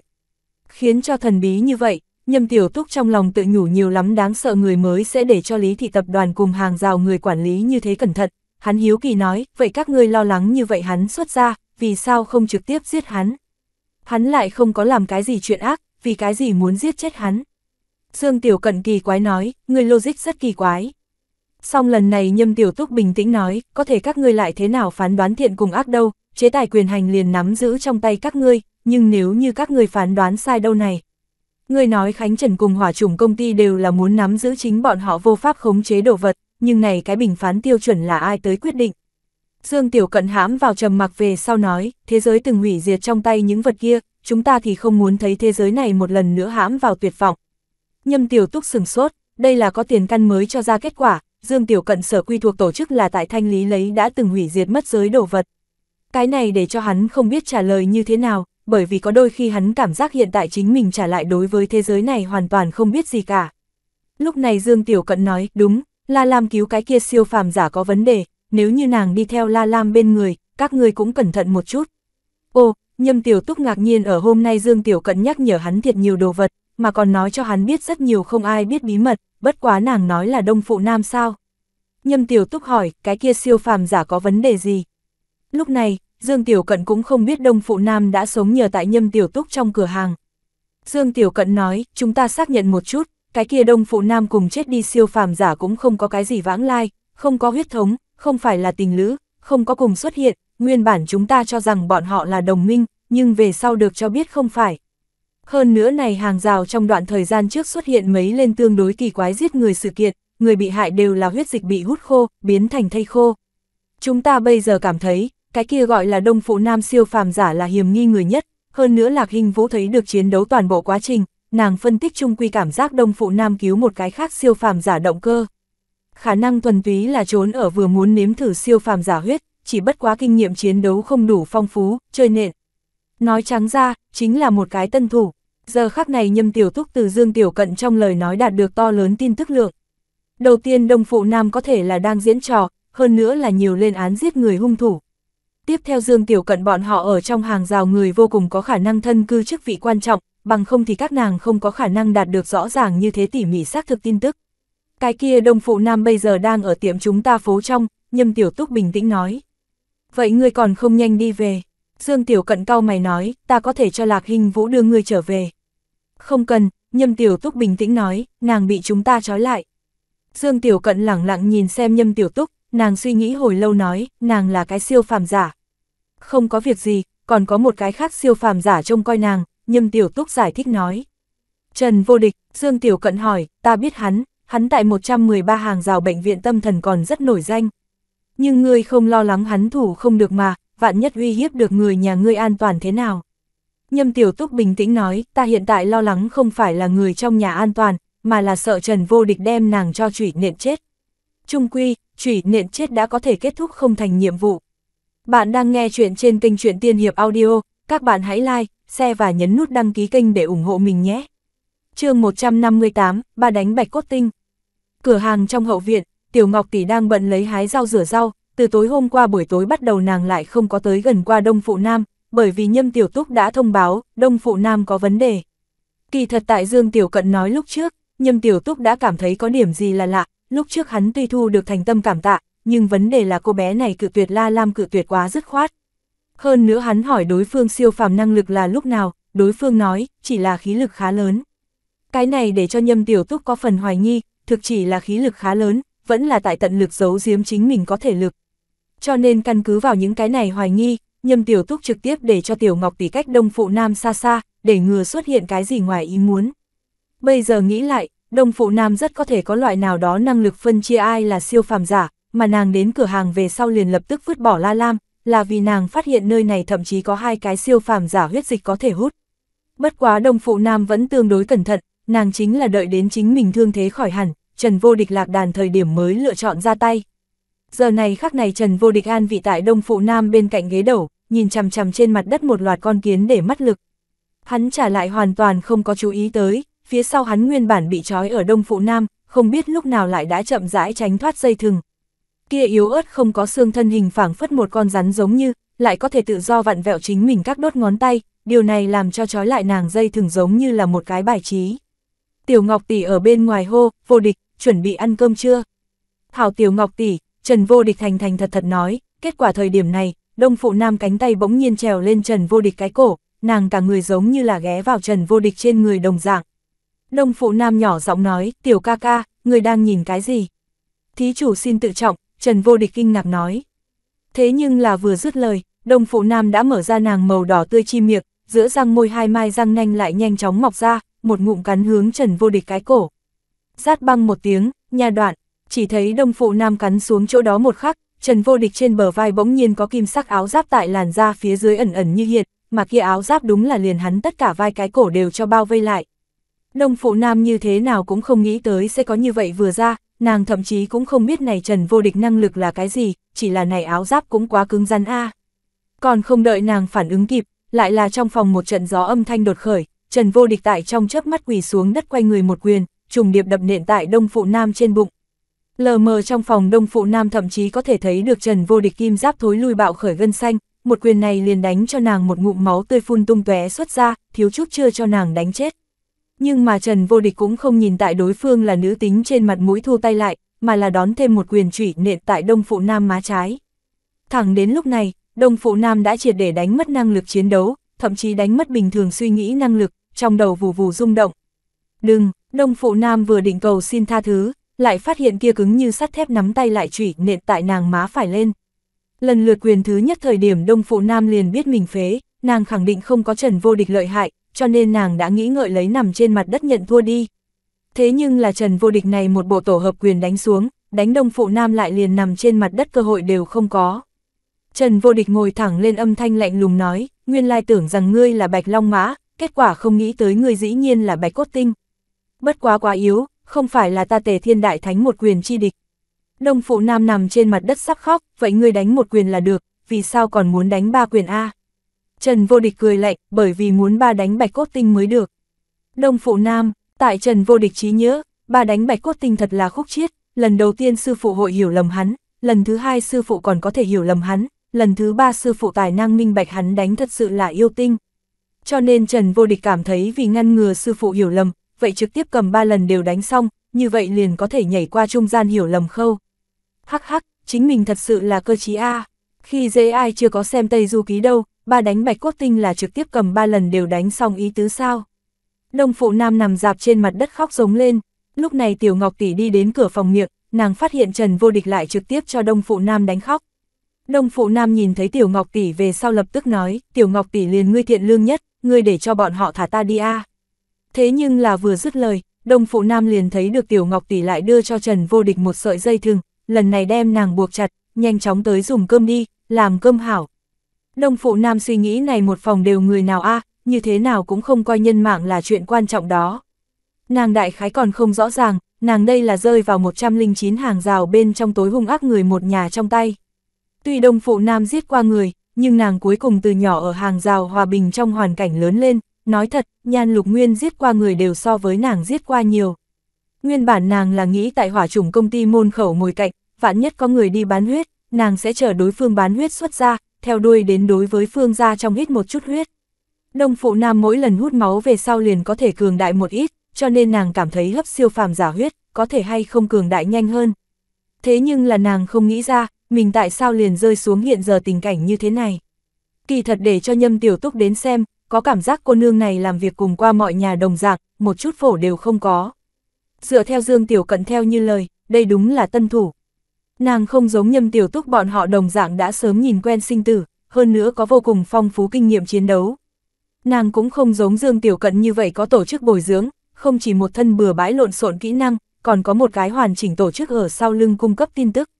Cho nên nói, Đông Phụ Nam kỳ thật chính là một người bình thường bỗng nhiên có siêu phàm năng lực, sau đó bị này kỳ lạ mà lực lượng cường đại cho ăn mòn. Đợi buổi tối Nhâm Tiểu Túc mang theo Nhan Lục Nguyên cùng Vương Đại Long về đến nhà thời điểm, liền thấy được mặt mũi bầm dập Đông Phụ Nam bị trói trong phòng, qua sưng khóe mắt đánh giá bọn họ, đó là vẻ mặt tuyệt vọng. Nói thật Nhâm Tiểu Túc chân tâm không muốn như vậy đối đãi một nữ tính, nhưng thế đạo này trong, an toàn tai họa ngầm kia phân nam nữ a. Người xấu không luôn là nam, còn có thể là nữ tính, lão nhân, tiểu hài tử, hết thảy đều có khả năng, đây là đất chết. Thiện lương là quý giá, nhưng nếu như thiện lương không có lấy lên vũ khí, đó chính là mềm yếu. Đột nhiên, Đông Phụ Nam nghe được Tiểu Ngọc tỷ nói với Nhâm Tiểu Túc, điều này làm sao bây giờ, nếu không giết đi. Không được, Nhâm Tiểu Túc nói, bất quá muốn đem cửa phòng khóa kỹ, đừng làm cho La Lam đã gặp nàng bộ dáng này. Vô địch lần này làm phi thường tốt, đáng khen ngợi. Hắn đây không phải còn phải thu nhận đối phương 6 ngày thời gian mới xem như hoàn thành nhiệm vụ mà, Nhâm Tiểu Túc còn rất chờ mong tự động bán vận tải cơ tân giải tỏa thương phẩm nha. Một bên Trần Vô Địch vui vẻ, quả nhiên trực tiếp đánh 3 lần liền có thể lược qua hiểu lầm khâu A. Bạn đang nghe chuyện trên kênh Truyện Tiên Hiệp Audio, các bạn hãy like, share và nhấn nút đăng ký kênh để ủng hộ mình nhé. Chương 159, Thôi Miên, các ngươi có hay không cảm thấy ít điểm cái gì? Nhâm Tiểu Túc lúc ăn cơm chiều sau hỏi, dường như là ít điểm cái gì, Vương Phú Quý quệt quệt mồm. Nhan Lục Nguyên nói, ít La Lam tới lấy lòng Đông Phụ Nam thanh âm. Buổi tối hôm nay rất khác thường, mấy ngày nay không sai biệt lắm một ngày muốn hướng cửa hàng chạy 3 chuyến La Lam, lại một lần cũng không có. Nhâm Tiểu Túc nhất thời ý thức được, La Lam bọn họ ý định cướp sạch đệ tứ bệnh viện tâm thần hành động, sẽ không ngay tại đêm nay a. Hỏi hắn, các người biết đệ tứ bệnh viện tâm thần ở trong kia không? Như thế nào? Tiểu Ngọc tỷ kinh ngạc nói, hôm trước thời điểm Lục Nguyên để ta đi mua một chương 109 hàng rào địa đồ, ta đi tìm xem, phía trên hẳn có thể tìm đến đệ tứ bệnh viện tâm thần a. Nhâm Tiểu Túc nhìn về phía Nhan Lục Nguyên, không nghĩ tới tiểu tử này lại vẫn phòng ngừa chu đáo. Ta chính là cảm thấy chúng ta chưa quen cuộc sống nơi đây, đến một chỗ xem trước một chút địa đồ luôn không có sai, Nhan Lục Nguyên nói. Đây đại khái là Nhan Lục Nguyên đi theo Nhâm Tiểu Túc mưa dầm thấm đất xuất ra thói quen, Nhâm Tiểu Túc ở trên hoang dã cũng là như vậy, trước quan sát hoàn cảnh, nhất định phải trước rõ ràng hoàn cảnh mới có cơ hội sinh tồn. 6 người ghé vào cái bàn lớn như vậy hàng rào trên bản đồ tìm được, Vương Phú Quý bỗng nhiên nói, tìm đến, cự ly chúng ta đại khái hơn 10 cây em. Nhâm Tiểu Túc trong lòng tự nhủ này hàng rào thực quá lớn a, tùy tiện một chỗ cự ly liền hơn 10 cây em, này còn xem như rất gần địa phương. Hắn cùng Trần Vô Địch cùng Nhan Lục Nguyên nói rõ nói, xem trọng cái kia Đông Phụ Nam, ngàn vạn cẩn thận đừng làm cho nàng gây ra cái gì yêu thiêu thân. Vừa dứt lời, Nhâm Tiểu Túc tựa hồ nhớ tới cái gì giống như cầm Nhan Lục Nguyên kéo đến một bên nhỏ giọng nói, không có nguy hiểm gì, không muốn hứa nguyện. Nhan Lục Nguyên nhu thuận gật đầu, nhưng kỳ thật hai người đều minh bạch, nên hứa nguyện, vẫn sẽ hứa.